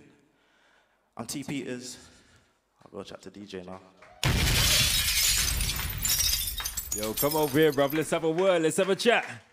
Now, we've had 3 artists on the stage today. Yeah, all UK artists doing their thing for the rise of UK rap. And each artist has been very different. We had one very street artist, one melodic rapper. I almost got my words wrong there. One melodic rapper, and now we've got someone who I'd say is a lot more conscious.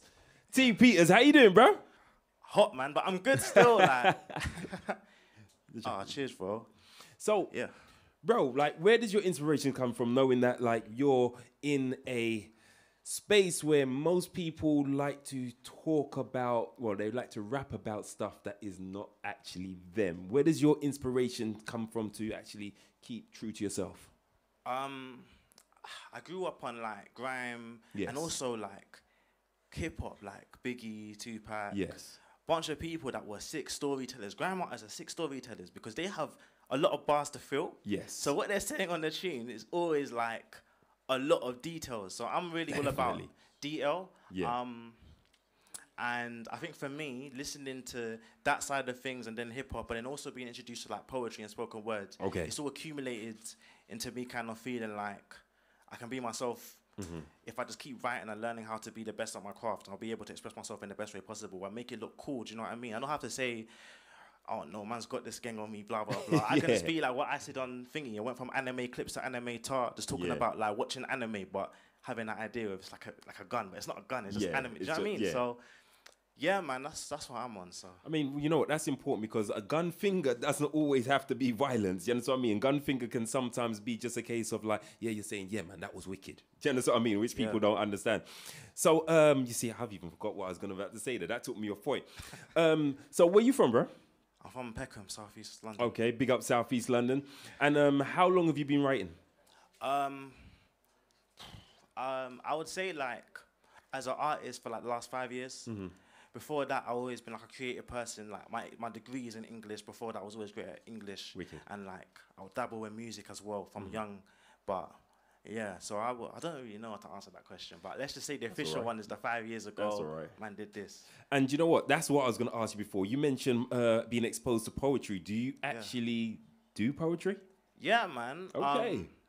I went to uni and I got my degree, and I just didn't feel like there was a space for hip hop like that, because I came out of Peckham and it's like, wow, there's all these different people that aren't like me. Yeah. And so Peckham, aka Pecknam. Yeah.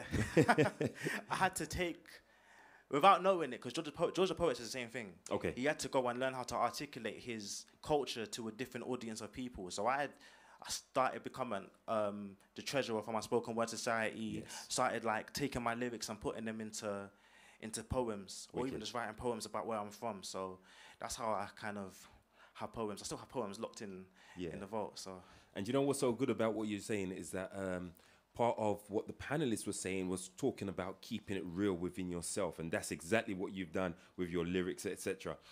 So let's get to plugging yourself now. Tell us about your socials, where they can find your music, etc. Cool. You can find me on Instagram, Twitter, everywhere at ByTPeters. BYTEE Peters. Peters. All right. So you know what? Just slow. Was that? All right, say it. Because that's what I'm thinking, though. Man talks fast. Yeah, I know. BYTEPETRS. That's my socials, but if you want to search me on Spotify or anywhere like that, you can just find me as T Peters full stop and support. So, yeah. Ladies and gentlemen, our final virtual crowd. Give a virtual round of applause to T Peters. Safe, guys. Thank you so much. Now, do remember, we're back on the 4th of September. That's Saturday, the 4th of September. We're here once a month, the first Saturday of each month.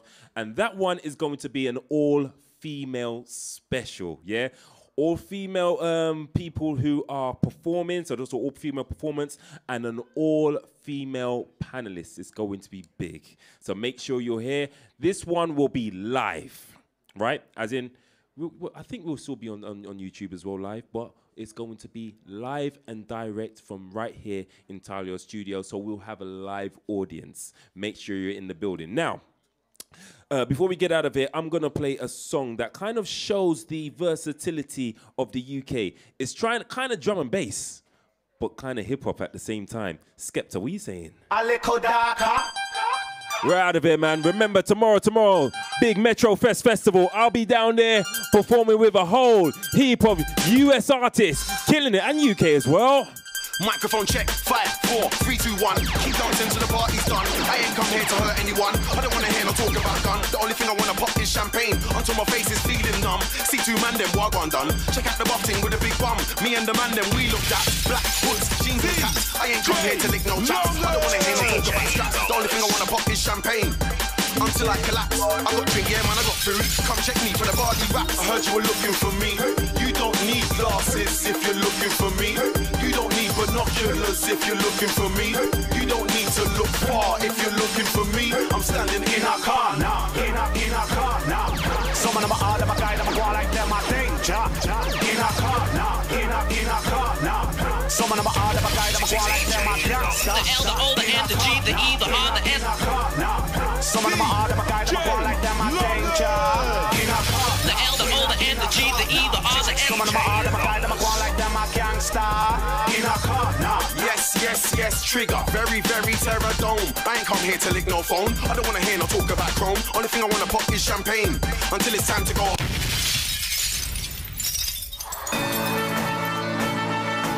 Devlin, yeah. Rich 3-2 in the building. Let's take it back there. Time to go in. Tell him Rich. I'm on some off with your head. I keep firing, I'm not the apprentice. They've told me to go in, oh yeah. So I've wrapped locked all the exits. Guess I'll be here forever. The tread so far, I'll leave here and never. So dark, so cold. With a couple girls sitting on my lap, I'm never gonna say I'm back. I'm a little too in love with blacks. I moved into the Hall of Fame, so I wipe my feet on tracks. I'ma kill it, I'm a killer. See me with one glove, it's a thriller. Already had a #1 for my dinner. And me and Devs go in there inner. And we're out of here, I doubt you're near. I've already been a $1,000, but if you live by the money, then you die for the money. So I ain't even trying to count it, swear. And if you don't think I'm middle finger up, I make you feel small when I beat you up. I'm up and away, I can't see ya. On my own scale, I'm a Libra. Told her leave me alone, I want a diva. Had to give her some dough to get a pizza. Every day I have takeaway. Tomorrow won't be the same today. I don't score when I'm at home. I strike more when I play away. Shut down the asylum before I creep for the exit. Find it, jump any fence inside, then drag a man out of the car that he just was driving. And then put the pedal to the floor. I'm back and I'm ready for the war like a Viking. I ain't gotta tell him anymore. Me and Rich already killed this UK grind thing. And now there's not a lot left that could swing with shipment. A doctor of death like Rich 3-2 said it's off with his head. Got cold feet, let his frost in your crest. Then mind where you're walking, watch where you step. Mind where you're talking, I might dissect any guys on the bullshit vibe on the set. Come with me, let my wife on the red. If you're realer than most, say show. Young spree, I rock the face show. All day I got to stay show. More time I always say show. With a pretty girl that show. Face sweet, nice clothes, nice feet, nice toes. I can't lie, I got love for the hoes. 2 fingers in the air, that's show. Yeah, but you already know. Don't care who you are, let you know. Right out the L, the O, the N, the G, the E, the R, the S. Go, think you're cold, think you're wrong. You got strength in the valley of the soul. Bluffing, covering your face quite cold. Still up in the ends, man still see me. Grime scene savior, man can't beat me. Bear man hate man, but still pre me. Pen up, dead up, man still easy. Cash my old ting, yeah, ton up, gang. Peng things come out and ton up for man. Done no. If man wanna clap, I'll clap. My pad don't jack. Music got me living better. Investors stay busy while I is the palm of my hand. The L, the O, the N, the G, the E, the R, the S. Mati, job di blog and that they package and mode di code and matare la fucking I was the photo but she must be mad. Yes, I'm bilingual. I run the dam. Shout out my brother, he can't come to England cause he's on the ban. I love my mother.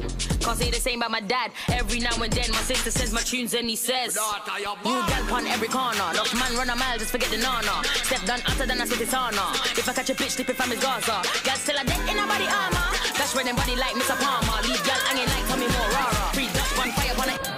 Yeah, you see the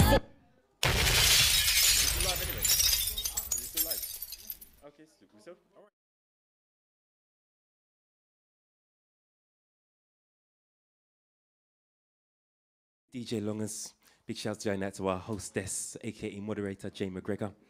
And like I said, we're back on the 4th of September. Saturday the 4th of September, we're all female special. We're out of here until next month. See ya.